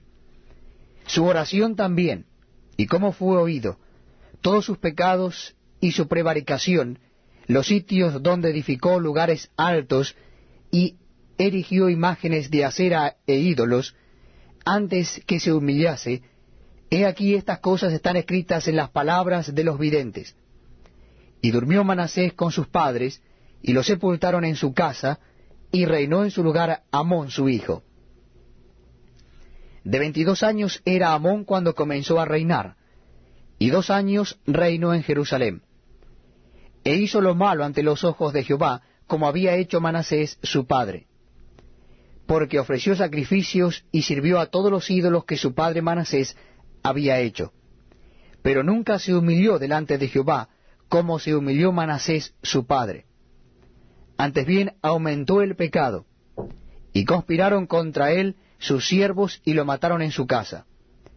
Mas el pueblo de la tierra mató a todos los que habían conspirado contra el rey Amón, y el pueblo de la tierra puso por rey en su lugar a Josías, su hijo. Segundo libro de Crónicas, capítulo 34. De 8 años era Josías cuando comenzó a reinar, y 31 años reinó en Jerusalén. Este hizo lo recto ante los ojos de Jehová, y anduvo en los caminos de David su padre, sin apartarse a la derecha ni a la izquierda. A los 8 años de su reinado, siendo aún muchacho, comenzó a buscar al Dios de David su padre, y a los 12 años comenzó a limpiar a Judá y a Jerusalén de los lugares altos, imágenes de acera, esculturas e imágenes fundidas. Y derribaron delante de él los altares de los Baales, e hizo pedazos las imágenes del sol que estaban puestas encima. Despedazó también las imágenes de acera, las esculturas y estatuas fundidas, y las desmenuzó, y esparció el polvo sobre los sepulcros de los que habían ofrecido sacrificios. Quemó además los huesos de los sacerdotes sobre sus altares, y limpió a Judá y a Jerusalén. Lo mismo hizo en las ciudades de Manasés, Efraín, Simeón y hasta Neftalí, y en los lugares asolados alrededor. Y cuando hubo derribado los altares y las imágenes de acera, y quebrado y desmenuzado las esculturas, y destruido todos los ídolos por toda la tierra de Israel, volvió a Jerusalén. A los 18 años de su reinado, después de haber limpiado la tierra y la casa, envió a Safán, hijo de Azalía, a Maasías, gobernador de la ciudad, y a Joa, hijo de Joacaz, canciller, para que reparasen la casa de Jehová su Dios.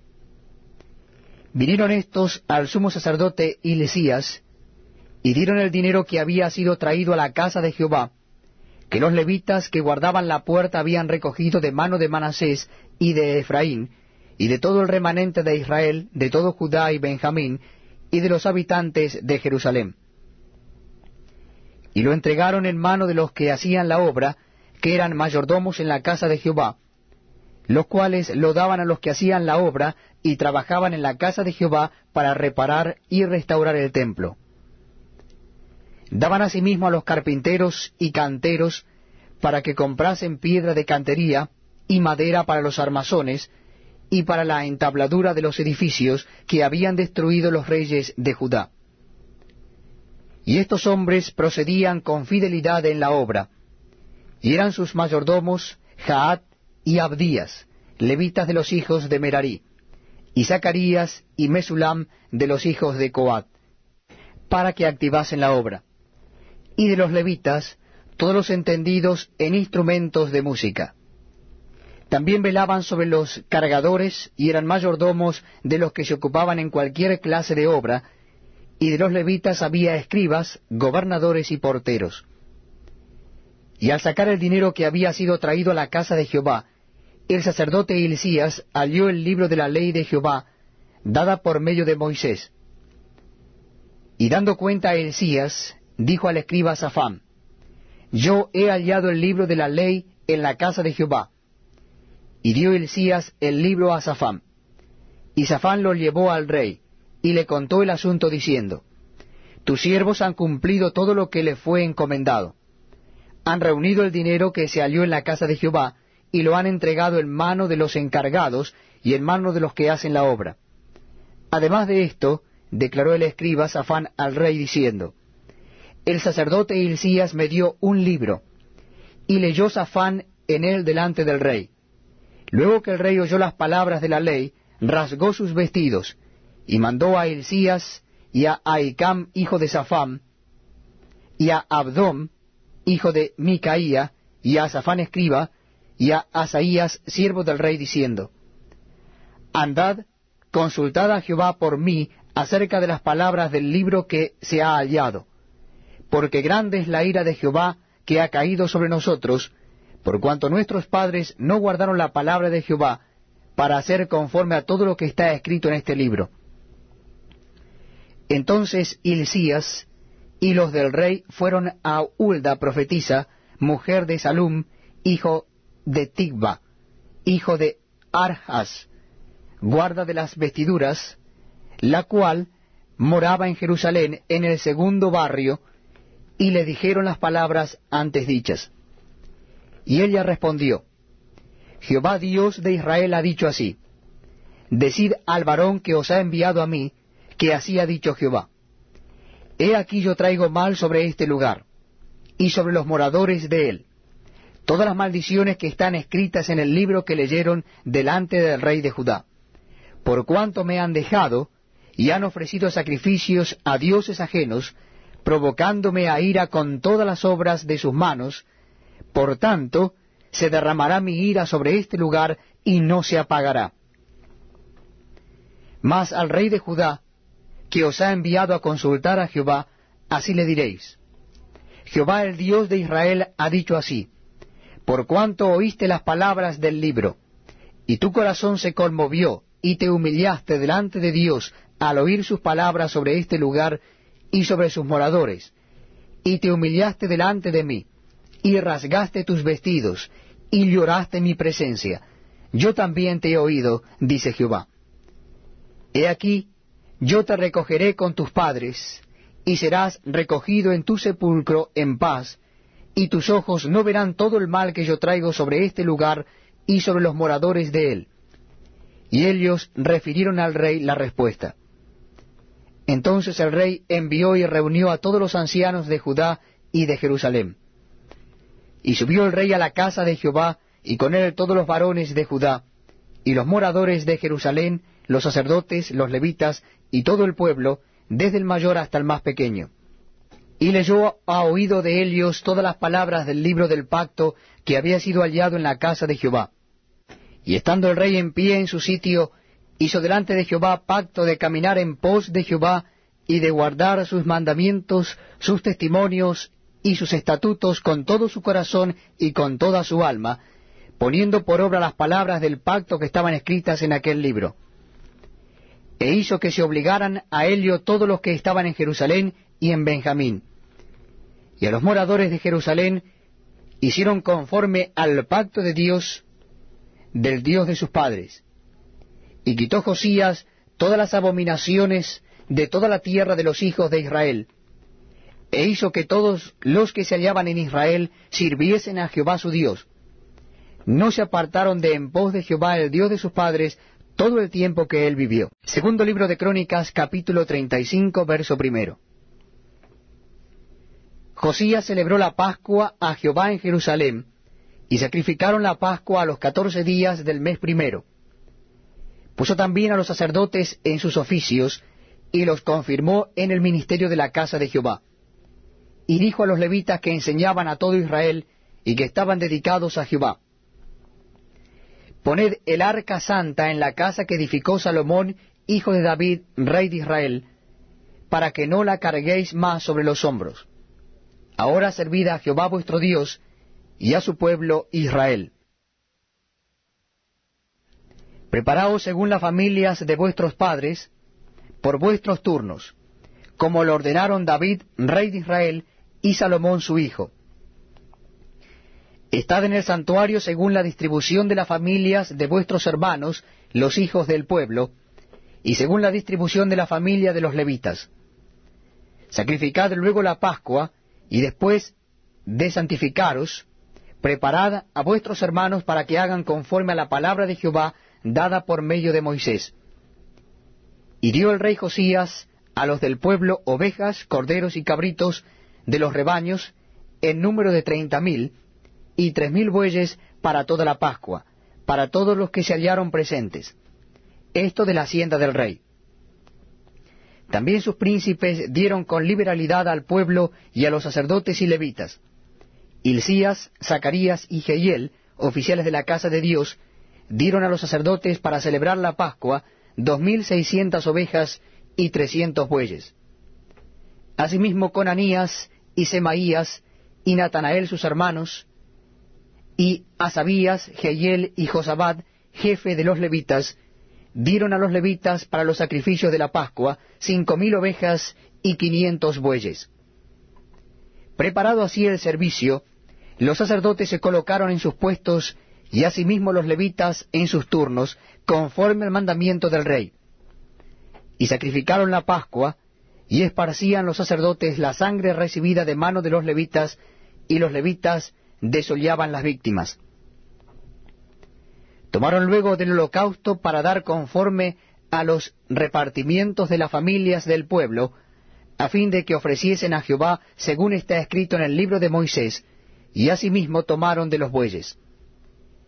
Y asaron la Pascua al fuego conforme a la ordenanza, mas lo que había sido santificado lo cocieron en ollas, en calderos y sartenes, y lo repartieron rápidamente a todo el pueblo. Después prepararon para ellos mismos y para los sacerdotes, porque los sacerdotes, hijos de Aarón, estuvieron ocupados hasta la noche en el sacrificio de los holocaustos y de las grosuras. Por tanto los levitas prepararon para ellos mismos y para los sacerdotes, hijos de Aarón. Asimismo los cantores, hijos de Asaf, estaban en su puesto conforme al mandamiento de David, de Asaf y de Emán, y de Jedutum vidente del rey. También los porteros estaban a cada puerta, y no era necesario que se apartasen de su ministerio, porque sus hermanos, los levitas, preparaban para ellos. Así fue preparado todo el servicio de Jehová en aquel día, para celebrar la Pascua y para sacrificar los holocaustos sobre el altar de Jehová, conforme el mandamiento del rey Josías.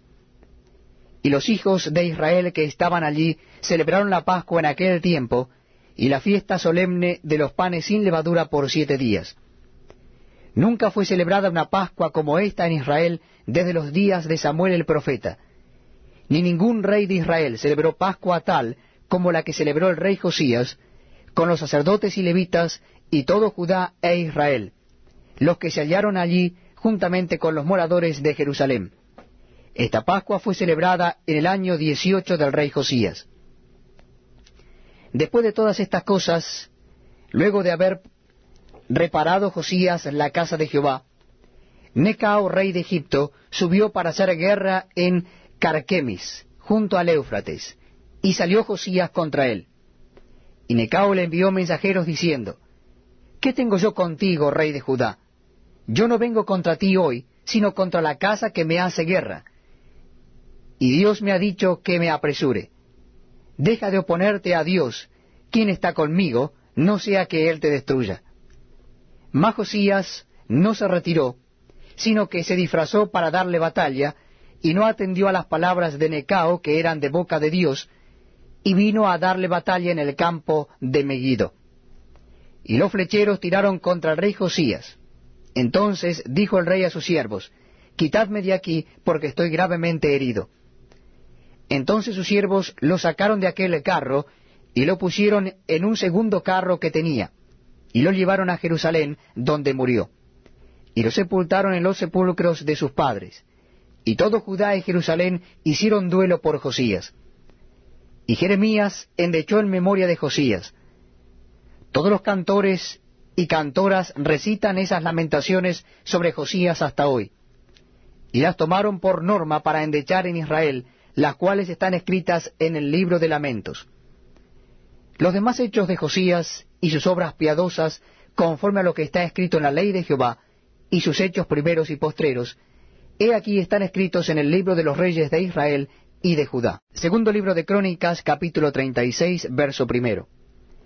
Entonces el pueblo de la tierra tomó a Joacaz, hijo de Josías, y lo hizo rey en lugar de su padre en Jerusalén. De 23 años era Joacaz cuando comenzó a reinar, y 3 meses reinó en Jerusalén. Y el rey de Egipto lo quitó de Jerusalén y condenó la tierra a pagar 100 talentos de plata y 1 de oro. Y estableció el rey de Egipto a Eliaquim, hermano de Joacaz, por rey sobre Judá y Jerusalén, y le mudó el nombre en Joacim. Y a Joacaz su hermano tomó Necao y lo llevó a Egipto. Cuando comenzó a reinar Joacim era de 25 años, y reinó 11 años en Jerusalén, e hizo lo malo ante los ojos de Jehová su Dios. Y subió contra él Nabucodonosor, rey de Babilonia, y lo llevó a Babilonia atado con cadenas. También llevó Nabucodonosor a Babilonia de los utensilios de la casa de Jehová, y los puso en su templo en Babilonia. Los demás hechos de Joacim y las abominaciones que hizo, y lo que en él se halló, está escrito en el libro de los reyes de Israel y de Judá, y reinó en su lugar Joaquim su hijo. De 8 años era Joaquim cuando comenzó a reinar, y reinó 3 meses y 10 días en Jerusalén, e hizo lo malo ante los ojos de Jehová. A la vuelta del año el rey Nabucodonosor envió y lo hizo llevar a Babilonia, juntamente con los objetos preciosos de la casa de Jehová, y constituyó a Sedequías su hermano por rey sobre Judá y Jerusalén. De 21 años era Sedequías cuando comenzó a reinar, y 11 años reinó en Jerusalén. E hizo lo malo ante los ojos de Jehová su Dios, y no se humilló delante del profeta Jeremías, que le hablaba de parte de Jehová. Se rebeló asimismo contra Nabucodonosor, al cual había jurado por Dios, y endureció su cerviz, y obstinó su corazón para no volverse a Jehová, el Dios de Israel. También todos los principales sacerdotes y el pueblo aumentaron la iniquidad, siguiendo todas las abominaciones de las naciones, y contaminando la casa de Jehová, la cual él había santificado en Jerusalén. y Jehová el Dios de sus padres envió constantemente palabra a ellos por medio de sus mensajeros, porque él tenía misericordia de su pueblo y de su habitación. Mas ellos hacían escarnio de los mensajeros de Dios, y menospreciaban sus palabras, burlándose de sus profetas, hasta que subió la ira de Jehová contra su pueblo, y no hubo ya remedio. Por lo cual trajo contra ellos al rey de los caldeos, que mató a espada a sus jóvenes en la casa de su santuario, sin perdonar joven ni doncella, anciano ni decrépito. Todos los entregó en sus manos.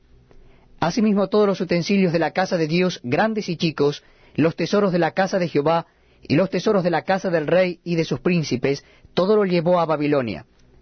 Y quemaron la casa de Dios, y rompieron el muro de Jerusalén, y consumieron a fuego todos sus palacios, y destruyeron todos sus objetos deseables. Los que escaparon de la espada fueron llevados cautivos a Babilonia, y fueron siervos de él y de sus hijos, hasta que vino el reino de los persas, para que se cumpliese la palabra de Jehová por boca de Jeremías, hasta que la tierra hubo gozado de reposo, porque todo el tiempo de su asolamiento reposó, hasta que los 70 años fueron cumplidos. Mas al primer año de Ciro, rey de los persas, para que se cumpliese la palabra de Jehová por boca de Jeremías, Jehová despertó el espíritu de Ciro, rey de los persas, el cual hizo pregonar la palabra, y también por escrito, por todo su reino, diciendo: Así dice Ciro, rey de los persas: Jehová, el Dios de los cielos, me ha dado todos los reinos de la tierra, y él me ha mandado que le edifique casa en Jerusalén, que está en Judá. Quien haya entre vosotros de todo su pueblo, sea Jehová su Dios con él, y suba.